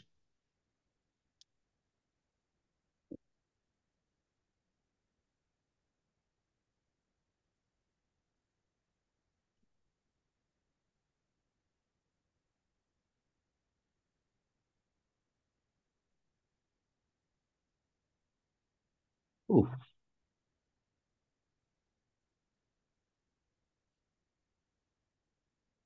Okay, let me share the new slide. 1 second, give me 1 minute. Sorry. Just 1 minute.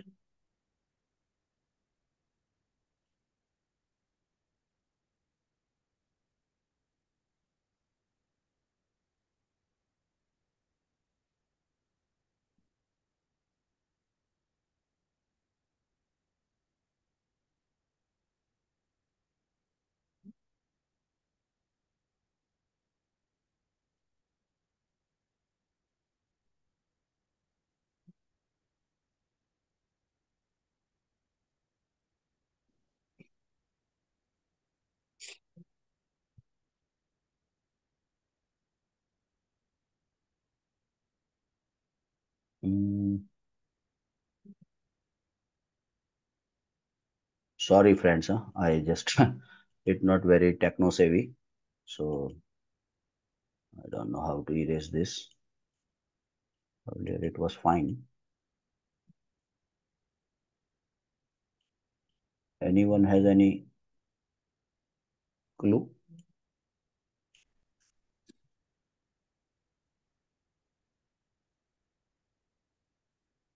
One minute. Let me rejoin, I guess. Control R.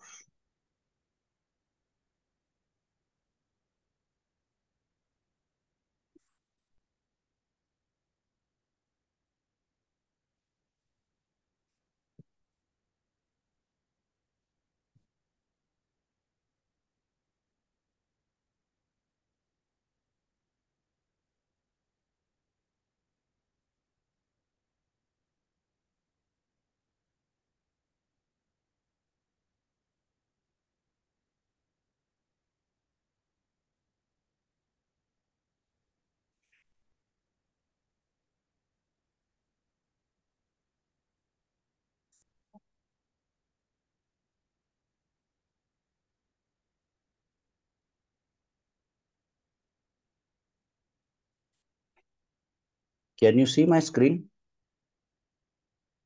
Yes, sir. Can you this screen, new screen? Yes, Yes. sir. Yes, sir. Wonderful. At least I found out some way. Sorry. Is it clear now? Yes. Yes, sir. Wonderful. Sorry for little interruption. I'm a bit new in this IT. Fine. So, right. So this is what we are discussing, right? So the when the case is clear cut, right? When the case is clear cut, when you have clear cut case, what you need to do, you don't need to do a lot of research on this. You can directly start the treatment, right? So when the case is clear, right, suggest pulmonary embolism with sudden onset of shortness of breath and clear lungs in the patient with a risk factor. So you have everything, right? This is a clear case. pulmonary embolism with sudden shortness of breath, lungs clear. Risk factors are also present because of the lower limb surgery. The first thing is to do the chest X-ray and blood gas is to start anticoagulation, right? So chest X-ray also they have done already. They have done the blood gas as well. So ABG they also had given, right? So chest X-ray, ABG, and then what is the most important thing is anticoagulation. Do not wait for the VQ transfusion, right? Perfusion scan or spiral CT scan, spiral CT or CT angio or spiral CT. You directly start the anticoagulation, and IV unfractionated heparin has no role. Unfractionated heparin or IV heparin directly has no role in pulmonary embolism. Hemodynamically stable patient. This patient is hemodynamically stable patient. You can see blood pressure of 128/74 is a dynamically stable patient. So this is a hemodynamically stable patient. Start with the DOAC. DOAC. What is the DOAC? Have you heard of the drug DOAC? Anyone heard of the drug DOAC? Right? Anticoagulant. Right. So it's a anticoagulant drug. What is DOAC? Direct oral anticoagulant drug. Direct oral anticoagulant drug. Right. So and these are the new drugs comes in the market for last few years. Direct oral anticoagulant. So earlier for years and years we know only one drug, that is heparin. It is the anticoagulant drug. So which we are using, and another oral drug is a warfarin. This is IV or subcutaneously in both form available. Heparin is not available orally. Warfarin is not available IV, it's an oral drug. So for years and years, we know the warfarin or comodine or warfarin, right? We give the orally to all patients and all prophylaxis and treatment and DVT and PE. We give only warfarin by which we monitor PT and INR, right? So PT and INR is normally 1, right? In a normal person who is not on warfarin, but those who are on warfarin, we are trying to maintain PT INR between 2 to 3. That's it. This is what the logic for years and years. But now new direct oral anticoagulant drug are available, right? And this is a dabigatran, very famous in the market. Another is rivaroxaban, that is very famous. Apixaban and enoxaban, adoxaban, right? Let me tell you, it is a very complicated chart. I draw earlier as well, but I want to draw for few other doctors who are joining me first time, and for years and years they have a confusion in their brain. What is intrinsic pathway and that is common pathway? So let me tell you, this is the pathway. If you remember these things, never ever you forget in your lifetime this pathway which took years and years to understand, but we did not understand. This is extrinsic pathway. This is intrinsic pathway. Extrinsic pathway is monitored by PT. Intrinsic pathways is monitored by PTT, or some people say APTT, right? This is the things. In extrinsic pathway, there is a factor 7. This is the beauty. I remembered in this way since my medical school. This is 7, this is 8 number factor, this is 9 number factor, this is 11 number factor, this is 12 number factor. You are thinking, where is the 8, where is the number 10, right? 7, 8, 9, 11, 12, where is 10? So 10 is here, it is in the common pathway, and along with the 10, factor 2 multiplied by 5 is 10. So I remember in that way. So 3 factor in common pathway, 10, 2 and 5. So this is your chart. That's it. No need to mug up. Open any book in the world. This is the factor. And this common pathway will eventually do prothrombin to thrombin conversion, and thrombin cause fibrinogen to fibrin clot. And this fibrin clot is factor number 13. So here 12, where is 13? So 13 is here, fibrin clot. Another name is fibrin stabilizing factor, clot stabilizing, sorry, not fibrin, clot stabilizing factor.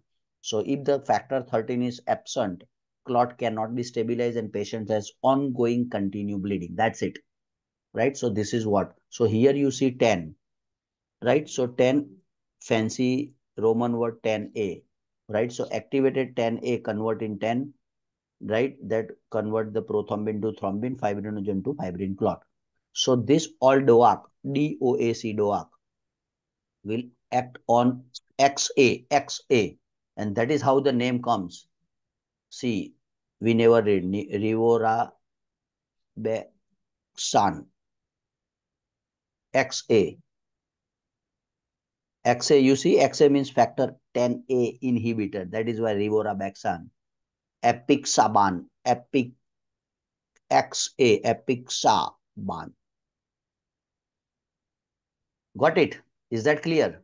So no need to mug up. No need to mug up. See the chart now. Book chart. I created my own chart, but this is book chart. So let's go to the book chart. As I told you, factor 7, factor 8, factor 9. Where is factor 10? It's in common. 2, 5, 10 multiply 2 multiply by 5 is equal to 10. This is how I remember. So all factors come 7, 8, 9, 10, 11, 12. This is factor 13 who is making the clot. This is 13 factor. So this is band. Can you see XA, XA in 3? XA is what? Factor 10 is called X and activated factor is called XA. So whenever you see XA, consider this is oral factor 10A inhibitor. Is that clear? I don't think so. I can produce better version than this being a hematologist. Is that clear to everyone? Yes or no? Yes or Yes, no? sir. Right? So apixaban, this all XA, 10A inhibitor. So they dabigatran here, it blocks here dabigatran, apixaban, endoxaban, rivorabaxan. Right? So dabigatran acts on the factor 2, but this three drug acts on the factor 10. Right? So this is the simpler drug. It is a anticoagulant drug, oral drug, right? It is available in the market. So you must know what is this. So direct oral anticoagulant dabigatran, rivorabaxan, blah blah, right, are anticoagulant pharmacotherapy used for the prevention of thrombosis in cerebral cardiovascular context as well. So it's just not used in pulmonary embolism, but in cardiac indications as well. Why the heparin is not answered? Because intravenous or unfractionated heparin has no role in pulmonary embolism. So go and read it. Is that clear? Yes, sir. Right? So I try to simplify it whatever the best way I can. Right? So this is very important chart in the MBBS level. We are afraid rather. I was afraid when I was in MBBS. I was afraid of what is intrinsic, what is extrinsic. I mug up whole the 5 years, but I did not remember. Believe me. But after practice, I remembered well because I implemented practically what factor at what level and what where is what going on. Then it's so I think this chart is easy for you, isn't it? Yes or no? Yes, sir. Wonderful. Yes, sir. Yes, sir. A Yes, five, sir. a patient with ITP, a platelet count is 5,000. The patient has epistaxis, right? So we differently discuss we discuss skin, we discuss psychiatry, we discuss the surgical part, we discuss pulmonary embolism, we discussing now hematology, my mainstream subject. Patient with ITP, 5,000 platelet, patient has epistaxis, patechi, as well as intracranial hemorrhage and melena. Oh my God, very tough. Best initial step. Prednisone, bone marrow biopsy, antiplatelet antibody, you do sonogram of abdomen, pelvis, hematology consultation, you call me, sir, see patient what to do, or you go for IV immunoglobulin.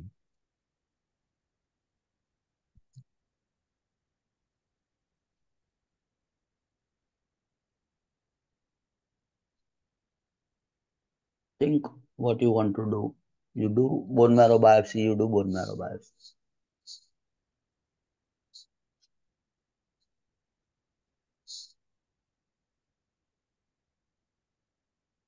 Who is ABK, if you don't mind? I don't know the name. That is why it looks like ABK.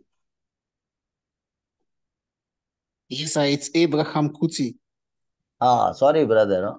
I so would you like to comment, sir, here? What's you? Yeah, I think it's an autoimmune condition, and Yes. most is usually treated with prednisolone.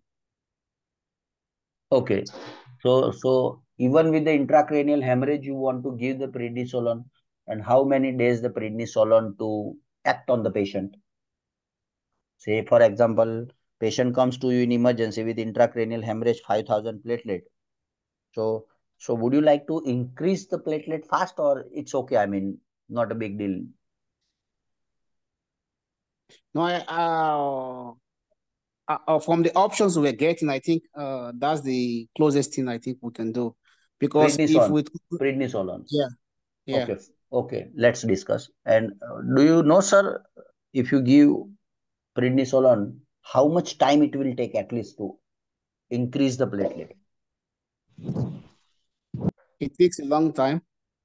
Long time means 1 day, 2 day, 5 day, 10 day, 1 month. What long means what? How long? So your homework is to read on the prednisolone and ITP. We'll discuss here everything. It's my main subject rather. You will enjoy this. Right? Okay. So, right. Fair enough. Yes, Dr. Preeti, your answer is also A, prednisolone. Why you want to give prednisolone? It is like it is a first line treatment for the ITP, sir. Fine. So it will take at least 7 days to act. So do you think that 7 days intracranial patient will survive? No, sir, no. But I'm just use the ITP only. Then only I've given this answer. No, it's given as well as an intracranial hemorrhage and melena means brain and bowel both bleeding patients has. Brain bleeding, yes. So what will you do? If I say your answer is wrong, prednisolone, then what is the next answer for you and why? I'm not sure, sir. Fair enough. Fair enough. I'm just trying to understand the logic. I'm trying to understand. Yes. Fine. So everybody is a brilliant. All have given the F answer. So let me tell you, right? So this is ITP. So you our tried, right? So diagnosis you don't need to do because they had already given you the diagnosis in scenario. So diagnosis, 3 questions we have to ask ourselves. This is ITP, and ITP with very bad platelet 5,000. Only it's supposed to be 150 to 450,000 just for your kind knowledge. So this is the range. So instead of 150, just 5K, 1000, just 5,000, 5K. Extremely acute severe thrombocytopenia, and it is a bleeding. So what are the treatment algorithm for the patient? Patient has a treatment algorithm is 2 algorithm. Patient has a no bleeding and another is patient has a bleeding. This is extremely important. In bleeding, right? In bleeding, 2 bleeding, I remembered as a BB. Earlier my lecture to B means brain bleeding, that is intracranial hemorrhage, and B is a bowel bleeding or melena, brain and bowel. First line treatment is 2 things, IVIG and NTD. This is the first line treatment. This is the only thing which will increase the fast increment in the platelet count, not even steroid. Is that clear to everyone? Yes or no? First of all, yes or no? Yes or no? Yes, Right? yes. So here both the things are there. It's a intracranial means brain. Melena means bowel. So brain and bowel, you see, answer is immunoglobulin. That's it. If they are saying 5,000 platelet and just Pateki, no intracranial bleeding, no melena, patient is stable, absolutely fine, or rather 5,000 platelet with no bleeding at all, even no epistaxis, no Pateki, nothing. One patient comes to you in your OPD for body checkup. He is going to America, right? And he came for the pre-visa assessment or this formalities. Patient has no bleeding. You check the platelet, 5,000. Patient is saying, sir, I have no problem at all. I'm absolutely fine. What's the treatment? Right? You confirm the ITP, give the steroid. Why? Patient is stable. Intracranial patient, you cannot say, oh, intracranial patient very stable. It's absolutely not stable. So intracranial patient bleeding and platelet less than 10,000, first is immunoglobulin. If patient is not bleeding, or not brain or not bowel bleeding, first line treatment is a steroid. Any questions to the audience? Any confusion? Preeti? No, sir. Right? So what is the take home message? Whenever ITP scenario come, don't block your brain with the steroid only. Try to look for intracranial and bowel hemorrhage. If it is not there, 99% steroid is a treatment of choice. Is that clear? Yes, Right? sir. So I intentionally put the question because everyone, I know that everyone will post steroid. So steroid is not the answer. Answer is immunoglobulin. So these are the 2 conditions, right? Fastest way to increase the platelet count in ITP is to use intravenous hemoglobin. Within few hours, it will increase, right? Because bleeding is there, and the platelet is 6,000, 5,000, less than 10,000. You need to stop the bleeder inside the brain. How you stop without platelet? So if you give the immunoglobulin, probably it will stop the lysis or destruction of the platelet by blocking with the primary destructing site, right, at the platelet. So immunoglobulin, it attached to the things, and antibody, it prevent from the antibody. Say for example, dramatic picture, cartoon I will draw. It's important, very important. This is platelet, roughly. This is the receptor site antibody. So this is platelet. What happens? This antibody will break the platelet count. This antibody will break. This is autoantibody or autoimmune disease or immune thrombocytopenic. Earlier, for few years ago, ITP name is idiopathic. Some people say idiopathic, but now science figure it out. It's not idiopathic, it is immune mediated. So now name is immune thrombocytopenic purpura. Earlier idiopathic thrombocytopenic purpura. So this is now immune. When there is immune, there must be some antigen antibody. So this antibody will kill the platelet count. That is why they think that this is immune mediated. So what to do? Either you kill the antibody, or you block the receptor site by which antibody will not kill the platelet count. So if you kill the antibody, that is a steroid. And if you block this receptor site, then that is immunoglobulin. So what happens when you give IV immunoglobulin? It will block the site, destructing site. So antibody is there, but it will not destroy. Why? Because it will not fix to the, because already the receptor is occupied on platelet surface. Immunoglobulin is a set, it block the things, right? So antibody is there, but antibody will not kill the platelet, and antibody will not kill platelet means platelet count will up, and platelet count up means intracranial hemorrhage will control.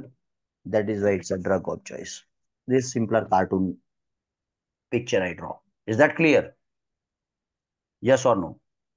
Is Yes, that sir. any confusion? Yes, sir. No, sir. Wonderful. The Brilliant. steroid, we give for normally 5 days or 3 No, days. doctor. No, I'll tell you. Steroid we not give 5 days. We give for, this is the standard treatment what I write to patient every day in my OPD. Tablet Omnacortil or Visolon. It's a steroid. You must have heard of these two drugs, Omnacortil or Yes, ma'am. Visolon or prednisone, 1 milligram per kilogram per day for 3 weeks. And once, say for example, here 5,000, after 1 week it's 25,000, after 2 weeks is 100,000, and after 3 weeks is 200,000. So it's normal, become normal, right? 150 to 350. So usually we taper after 3 weeks, right? Over Okay. next again 3 weeks we taper.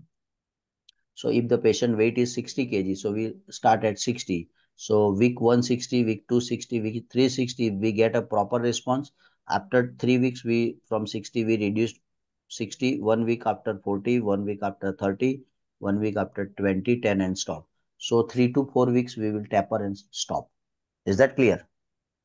Okay, Response sir. rate is 70%. 70% of the patient achieves complete remission. So with the steroid, 70% patient became from 5,000 platelet to 250,000, like that. Drastic response in 70% patient. 30% patient may again relapse. Once you stop or taper the steroid, it will again down. So once you stop steroid here after 6 or 8 weeks, what happens? Then again it goes in reverse, right? Then 200,000, then 100,000, then 25,000, and once you stop the drug again 5,000. What to do again? This is question in exam, mainly for hematologists, not for you, but for your knowledge. You can re-challenge the steroid, that is one option, or go for the splenectomy. Second best option after steroid is a splenectomy. Why splenectomy? How splenectomy, removing the spleen will help. Spleen destructions of the platelet happens in the spleen, and if you remove the spleen, the lifespan of platelet will increase and platelet count will increase. It will help the patient. Is that clear? ITP is a one-day lecture, whole, but just trying to give you the brief idea. Is that clear? Yes or no? Yes, Yes or sir. no? right? Yes, sir. So Yes, steroid is sir. a treatment of choice for non-complicated, non-brain bleeding, right? So if you don't know anything, answer steroid. And before answering steroid, just make one thing sure, right? That you just go for this, that. Yeah. Before answering the steroid, you make sure that there is no brain bleeding, right? So this is algorithm I already explained you, right? Very quick few Sir, questions. तमाम options के साथ अगर platelet transfusion का भी option हो तो we will go for that or Yeah, not? yeah, you can go. Rather, platelet transfusion is contraindicated in ITP, but the specific word is non-bleeding ITP. Is that clear? So if patient has a intracranial hemorrhage and ITP, you should give platelet.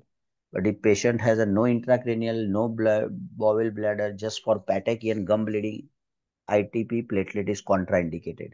So you can remember non-serious bleeding, right, or non-critical bleeding, platelet is contraindicated in three things: ITP, another is TTP, thrombotic thrombocytopenic purpura. Second question, third question, HIT, type 2, heparin induced thrombocytopenia with thrombosis type 2. These are the three absolute contraindication of not giving the platelet.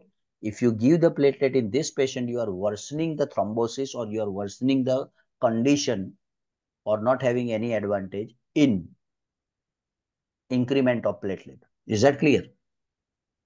Right? Yes, sir. Thank you. But answer is non-bleeding ITP. Huh? Bleeding, badly bleeding, you can give as per the book.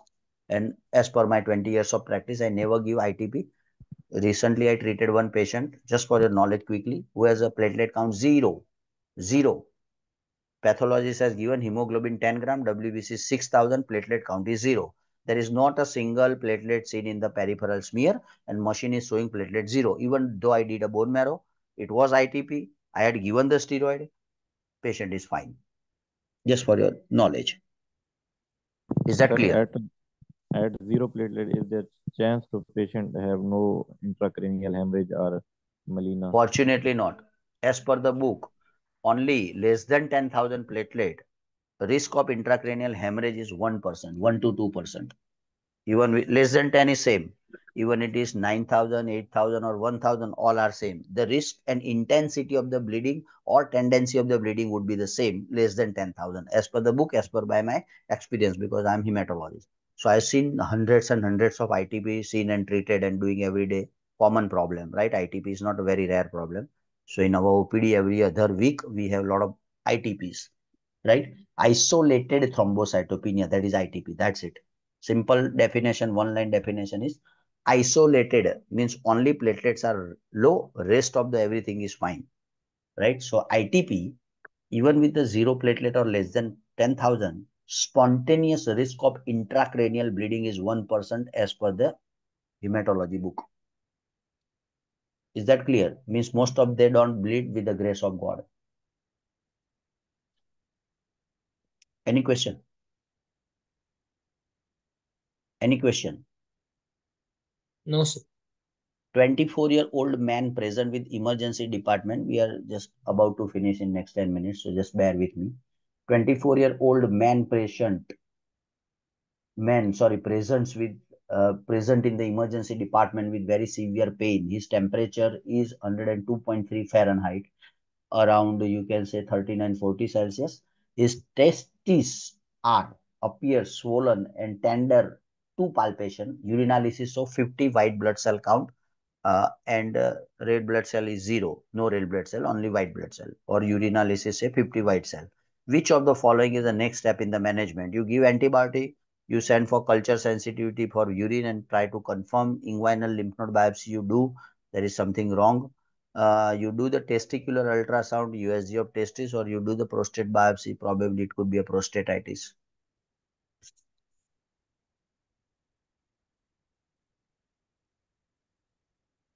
Yes, Dr. Saher, why you want to do the sonography, Dr. Saher?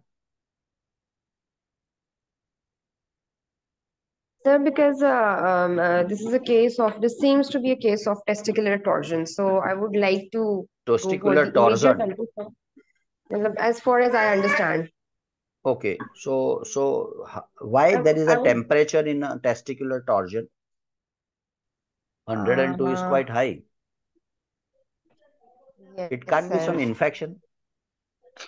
Yeah, it seems to be, but as the testes are swollen, so So testis can be swollen in a testicular torsion. Testis could be swollen in a orchitis. and Testis could be this have a swelling or swollen on epididymoorchitis, isn't it? Yes or no? yes, sir. Okay, so your homework is to read how to differentiate between testicular tumor and how to differentiate between orchitis. Both will Yes, present with the pain, both will present with swelling, but the testicular tumor or lump will never ever present with the fever. So fever means yes. infection. So some kind of infection either in testis or nearby tissue. So nearby tissue is epididymis. Just sitting on the testis is epididymis. So it could be orchitis, it could be epididymitis, or it could be epididymoorchitis. Because when there is an infection, when there is a testicular tumor, then there is a no pus cell. Pus cell when comes in the urine, right? When there is a some infection, simple, right? White blood cell count is increased, right? Normally white blood cell count is 0. Normally, if you check your test and my test is urine test, there should not be any pus cell, there should not be any red blood cell. It should be 0 or nil or nothing or absent, right? But they have 50 white blood cell count. So there must be some infection because patient has a severe pain, patient has a test is swollen, patient has a fever, and patient has a 50 white blood cell count in urine. What else you need? You understand, Dr. Sahir? Antibiotics then. Yeah, so what will you do? Still you want to do ultrasound? Still you want to do some biopsy? Still you want to do culture and sensitivity and then you want to give antibiotic or you directly jump on antibiotic? Antibiotics. Excellent. So antibiotic. It's a clear cut, straightforward. So don't get confused. The most likely diagnosis is orchitis or epididymoorchitis or both. So starting antibiotic is the first next step in the management. Second question. If you have given the 5 days course of antibiotic, patient is not improving, what you do next? Then you answer, you do the culture sensitivity, Culture test. try to find out the organism because we feel that most of the UTI, it's a E. coli. Have you heard of E. coli? Yes or no? Right? So Yes. E. coli is a common, right? So this all you give good antibiotic, penicillin based or amoxicillin or levofloxacin also. So that will be covered, right? But if patient come with a recurrent UTI, then two things you have to do. In recurrent UTI, you find out why it's recurrent UTI. Is there any obstruction or stone or something obstructing? Right? Another is immunocompromised state. Why? That is why it's a recurrent, like diabetes or HIV or some steroid or immunosuppressant drug. That's it. And once you confirm, then fix up the problem, treat with the again course of antibiotic, which is sensitive to that organism. 4 months old girl present with several weeks of chronic wheeze and apric episode 20 to 30 minutes after feed. She has been spitting up after feed since birth. She has presented to the office on several prior occasions with the same complaint despite adjustment in the feed technique and formula consistency. She is at 5th percentile for weight. Which of the following is most appropriate intervention? Pediatric question. Earlier was hematology questions. Erythromycin, fundoplications, metoclopramide, omeprazole. Before giving any answer, remember my triad. What is diagnosis? And then jump on the treatment. So first of all, if you don't know the diagnosis of this patient, 99.9 you answer is wrong in exam. Pyloric stenosis. Sorry? Pyloric stenosis, sir. Pyloric stenosis. So what is a pyloric stenosis? You tell me what is the definition of pyloric stenosis, how the pyloric stenosis patient will present, why patient has a chronic wheeze in pyloric stenosis. So this is usually seen in what is the common stage of pyloric stenosis? Exam question. 3 to 6. What is 3 to 6 months? 3 to 6 months. Okay. Any comment? Anyone? Pyloric stenosis common age, or they present usually at what age? Pyloric stenosis. This is a very At favorite. 1 month of age. 1 month of age. Okay. So before 1 month, you cannot diagnose. So patient Yes, will sir. be fine And up to 1 month of age. 2 to 8 weeks. Or Sorry? before 1 month, right after Yeah, because when there birth is to a 1 month, within 1 month. yeah, because when I mean this is just I'm thinking that when patient has a pyloric stenosis obstruction, it cannot present in very early age because when they start feeding and they start vomiting, they start investigating, isn't it? Or mother go to the hospital and say, "Oh, my baby is 3 days old baby, but last 3 weeks he is vomiting," isn't it? Something like Hmm. that. Hmm. So why up to 4 months you cannot diagnose this pyloric stenosis? Sir, in pyloric stenosis, Okay, there will be weaning. no When the apnea baby starts weaning, that is the time when the mother gets to know, Okay. around Yeah, 4 to 6 months. no problem. Yeah, somebody, sorry, forget the name. Yes, sir. You were telling something. Sir, I think it's tracheoesophageal fistula that because a baby has apneic episode after feeding. Okay, tracheoesophageal fistula. So that is another diagnosis. So one diagnosis is pyloric stenosis because until and unless you understood this part in any MCQ, 99.9% your answer is wrong. So try to make habit from today only. Any scenarios first come, first try to do practice of what is the diagnosis of this patient. So one is pyloric stenosis, another is tracheoesophageal fistula.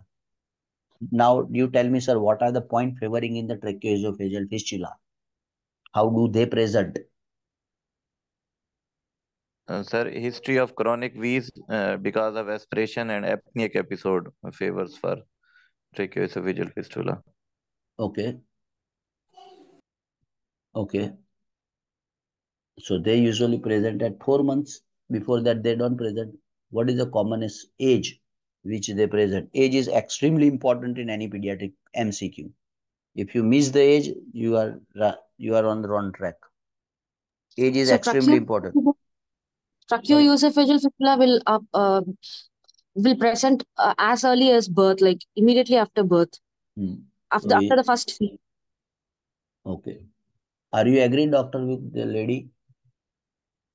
Yes, sir. Soon after birth, they will present. So up to 4 months, I don't think so. Tracheoesophageal fistula, something goes long, and somebody did not notice, isn't it? Because tracheoesophageal fistula is what? There is a fistula, there is a track between trachea and esophagus. So what happens? Whenever the baby had a feed, it instead of going from esophagus to stomach, it also goes in the airway. What I understood, isn't it? Yes or no? Right? Yes, sir. So when they're entering into the airway, there is a coughing, there is a breathe, there is a cyanosis, there is a blah blah, lots of symptoms, and that won't last for 4 months, isn't it? So your homework is to find out what is tracheoesophageal fistula, what is a commonest stage, how do they present, and what is the treatment. If the patient has tracheoesophageal fistula, what is the treatment? What is the treatment of tracheoesophageal fistula? This whole scenario Surgery. did come. Sorry, Surgical. Surgical. surgical. What is a more surgery is a treatment. How you diagnose tracheoesophageal fistula? You suspected two days baby. One day mother thought it's a newborn, first delivery. Mother is also new. She did not know what is tracheoesophageal fistula. She had given this the feed to the baby. One day she ignored, but second day same complaint. She is now concerned. Constant aspiration and wheezing or Yeah. So how you confirm? How you rise confirm the diagnosis? by putting. Sorry. Yes, so the tube will turn itself rather than going inside the stomach. NG. So And take it. basically, you try to do the NG tube, right? Nasogastric tube, right? Pediatric or whatever number, right? So you do the NG tube. What happens to NG tube? It will coil there. Coil Coil where? back. It will coil back. Okay. So this is again homework, right? It's complete tracheoesophageal fistula. So it coil back or it goes from the fistula from stomach or esophagus to trachea where it go, na? Wherever he pass the way, it will enter, na? Right? Fine. So this is a case of GERD, GERD, results from incompetent esophageal sphincter tone early in life Symptoms typically resolve by 1 to 2 years. Diagnosis is clinical. However, best initial test is the esophageal pH monitoring. Endoscopy is used to evaluate erosive gastritis or other complication. The best initial therapy is a change in the feeding technique and thickened feed. Right? So two things before when you feel good, right? Don't give the feeding in a lying condition. You do it in sitting position, burping, blah blah. You do, right? So it won't get aspirated, right? Because there is a incompetent esophageal sphincter, right? H2 blockers as a cimetidine are the considered first line in the children because of their safety profile. But PPI, PPI, you know PPI, what is PPI? Proton pump inhibitor like omeprazole, lansoprazole, pantoprazole, esomeprazole. So all azole is a PPI, proton pump inhibitor, which blocks the secretion of H2 or HCl from the gastric parietal cell and reduce the acidity. This is what mechanism of action we learned in a pharmacology. So PPI is all azole, osmeprazole are more effective in suppressing the gastric acid production, right? But it is not safe. So that is why it is a cimetidine is a drug of choice. So our answer is E. That's all. Clear? Clear?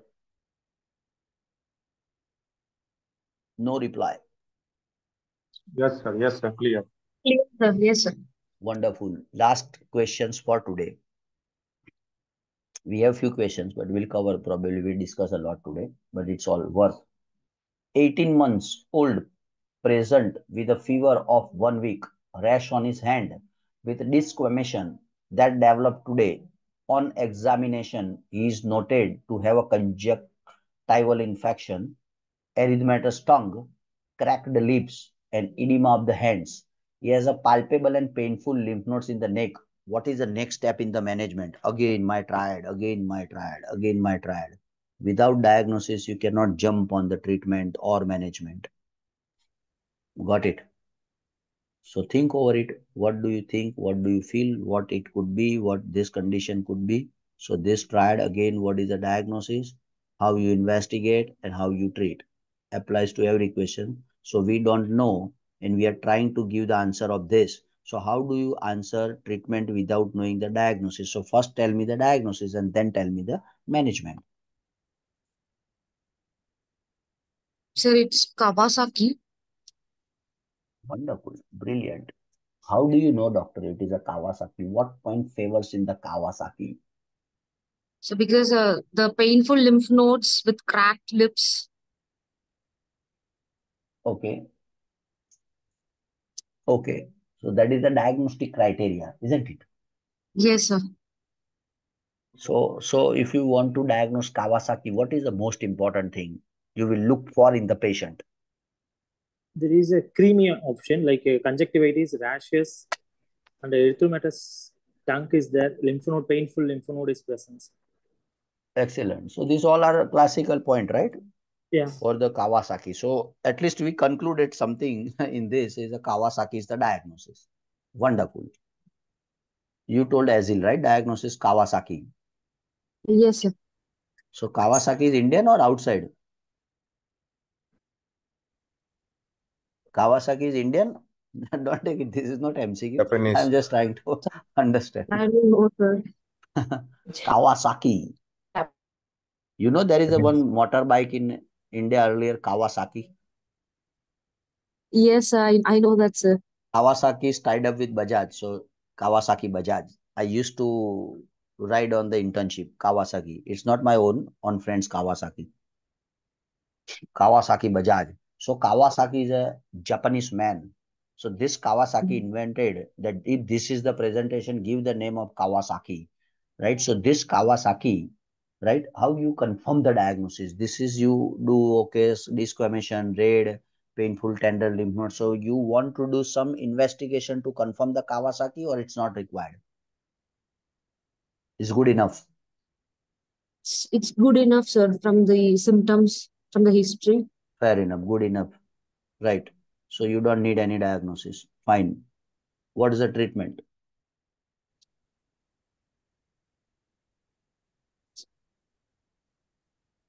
Anti-immunoglobulin will be treatment for first 10 days, within first 10 days.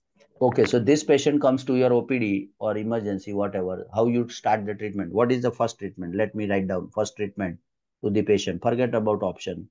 What will you, how you treat patient? Antibiotics. Start them with antibiotics. Symptomatic Antibiotic. treatment.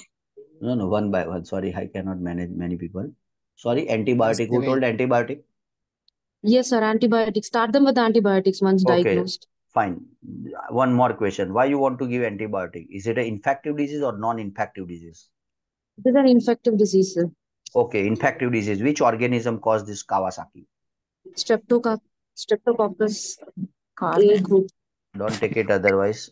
Are you confused between scarlet fever and Kawasaki? No, sir. I'm not confused, but Scarlet will cause the streptococcus caused by scarlet. So this is a come to the basic. This is infective disease, inflammatory disease, or autoimmune disease.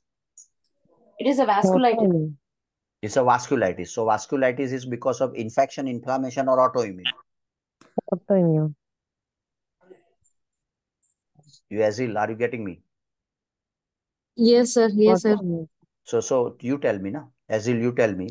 You started this thing, so I'm just trying to stick to you. So antibiotic. Why you want to give antibiotic? What is the logic of giving antibiotic in this patient? No, sir. I really confused it with scarlet fever, and that's why I told antibiotics, sir. Yeah, so this is not infective, na?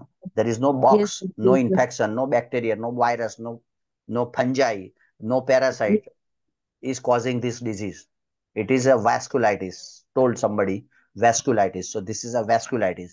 In vasculitis, there are three vasculitis. One question in exam: small vessel vasculitis, medium size vasculitis, large size vasculitis. Again, you guys mug up thousands of time, but we never thought what is small vessel, what is medium vessel, what is large vessel. So this Kawasaki is which vessel?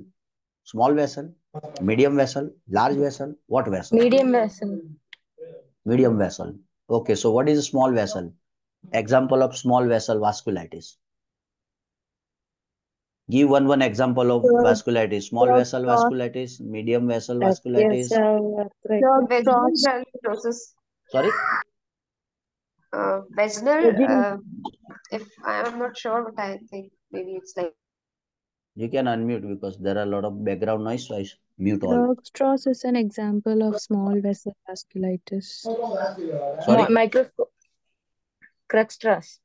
Okay, fine, fair enough, fair enough. So you never expect this question, isn't it? That somebody will ask you such questions because we are reading for years and years, small, medium, large, but we never thought what is it, right? So anyway, this is not Dr. Azil. This is not a scarlet fever. This is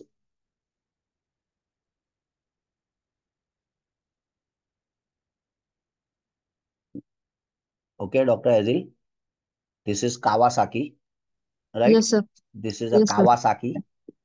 Kawasaki disease is an autoimmune or vasculitis. IV, IG, and high dose aspirin should be started immediately. What is the why the immediately? Because in Kawasaki, what happens? The commonest complication of Kawasaki, there is a aneurysm formation, vessel aneurysm. An aneurysm will rupture, right? And patient will die. So what is the logic, right? You give the aspirin as well as IVIG, autoimmune disease. Like IVIG you had given in ITP, autoimmune disease. So Kawasaki, IVIG and high dose aspirin should be started immediately to prevent coronary artery disease, reduces the risk from 25% to 5%. Treatment of IVIG and aspirin as soon as diagnosis is made to prevent the development of coronary artery aneurysm, most important complication. And IVIG reduces, right, this complication. Steroid are of no help in Kawasaki. Steroid are of no help in Kawasaki. So all autoimmune disease, you always think, oh, this is a right. You must have to use this. You must have to use steroid. Never ever use steroid. It is a don't use the steroid in this condition, right? And this is the things. This is an excellent chart. right? This is a aorta. This is a aorta, main aorta. This is a large vessel. This is a medium vessel. This is a small vessel. So large, medium, and small vessel. So large vessel is a giant cell arteritis or temporal arteritis. Have you heard of the name temporal arteritis or giant cell arteritis? Is a large vessel. Medium vessel is a polyarteritis nodosa or Kawasaki disease. So it's a medium vessel vasculitis. And small vessel vasculitis, long list, but you can see cutaneous vasculitis, cryoglobulinar vasculitis, granulomatosis with then this Chuck-Strauss syndrome. So little complicated name, but you just need to keep this chart in mind. So this is the large vessel, then eventually going peripherally small, small, small, and tie up with the capillary where arteries and veins will meet, right? So this is vein, venules, and capillary. So arterial exchange and gas exchange occurs at the level of capillaries. So if it is at the large, medium, small vessel, and arteriole. Same way, venous, venule, and capillary, right? So arteritis can be a large, it can be a medium, it can be a small. That's it. So depends on that what involves. There is a various different pathology and pathophysiology. So that's all for today, for now, right? Hopefully you learn and you enjoyed. So before ending my session, I would like to have quick voluntary feedback about the learning today. What we learned, what is new things to you, what makes you little more serious about the presentation, or what the mistake or what improvement you found in today's session. Quickly, any Sir, volunteer. honestly, I heard this DOAC for the first time, sir, ever. I've never come across that. So thank you for that, sir. And also this confusion between Kawasaki and scarlet fever. Scarlet fever is a Sir, I'm kind of out of it right now, sir. yes. No, I understand. But no, scarlet, you just see the strawberry tongue. You know, Yes. strawberry tongue. That is a scarlet, strawberry tongue. Just a quick point, short review point. Right? Anything else? Amazingly explained, sir. Thank you very much, sir. Thank you for your feedback. I need 1, 2 new learning. Those who joined first time, I want to have, right? Those who attended the first time lecture today. Any input? Excellent explanation, sir. Thank you for that, sir. And actually, I took a lot of time to explain each and every question, sir. Lot of patience in it. Thank you so much, sir. Thank you So very much. actually, I am first time. I am actually Sumi. My name is Anne in this. Okay, yeah. Yeah, Sumi. You are from Oman, right? Yes. Wonderful. Yes, how is your experience? I mean, this is the first time we are conducting very Yes, sir. This regularly. is my first time. Yes, sir. I actually this kind of question where this triad diagnosis, investigation, and treatment, that is something actually very catchy for me, because normally when I see these questions, you don't diagnose it very fast. You go for the treatment, or you just read the question like that and you just try to sort out the answer. So this gave a good thinking for me, like smart session, to be honest, Thank you rather than very much. sitting and reading the books. No. I mean, that is important, but this is smarter way, and we discuss every time the same way for many years. Yes. So that would be interactive, basically interactive. See, these all are questions in the book, doctor. So it's not Yes, sir. nothing rocket science, right? But the way Yeah. experts tell you, Concept. the way I tell you, probably it's not written Yeah. in the book, right? You know, you Yeah. mug up all the time, small vessel vasculitis, medium vessel, long vessel, big vessel, but you don't know the concept.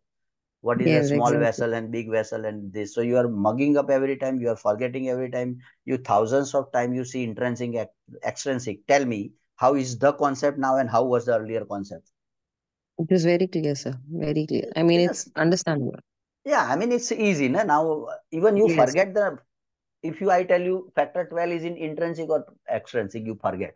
But I try to make it so easy. 7 is this side, all is this side. That's it. So you need to remember, right? 8, 9, 11, 12, anything wrong with this, you monitor PTT. That's it. Simple.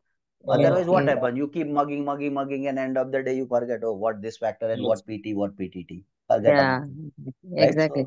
So basically, we are here trying, not me alone, all coach are expert like me, and they all are Hello, sir. expert in that. Sorry to interrupt. Yes, sir.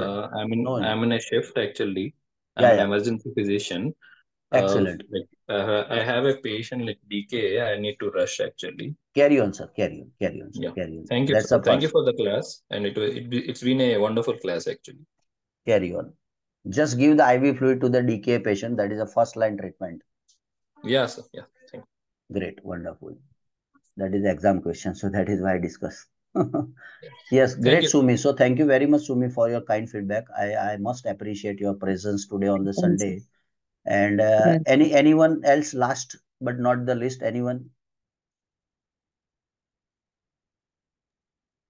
Sir, thank you so much. I am Dr. Abid from Pakistan. Your session was very helpful for us.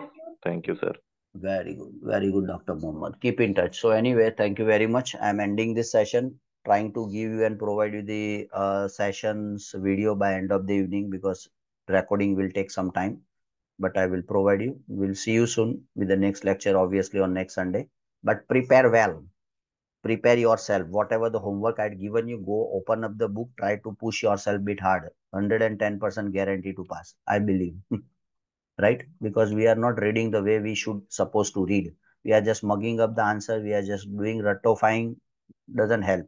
The way what I did for 1.5, 2 hours approximately, if you do only 3, 4 hours a day, in one day, even though you solve 10 questions, you are equivalent to 100 questions. Because in one question, how many questions we solved? Lots of questions. The whatever the way, direct, indirect, pregnant, non-pregnant, this, that, anything can come. So try to think in a broader way while you are solving the questions. And most of the questions, all I picked up is all from our website. Everything is there, explanation is there, everything is there. But just try to interpret it. Why this not? Okay. So thank you very much and post your feedback in our group as well later on whenever you get free. Enjoy your day, enjoy your Sunday. We'll see you. Thank you very much. Thank you, sir. Thank you. Take care. Bye bye. Thank you.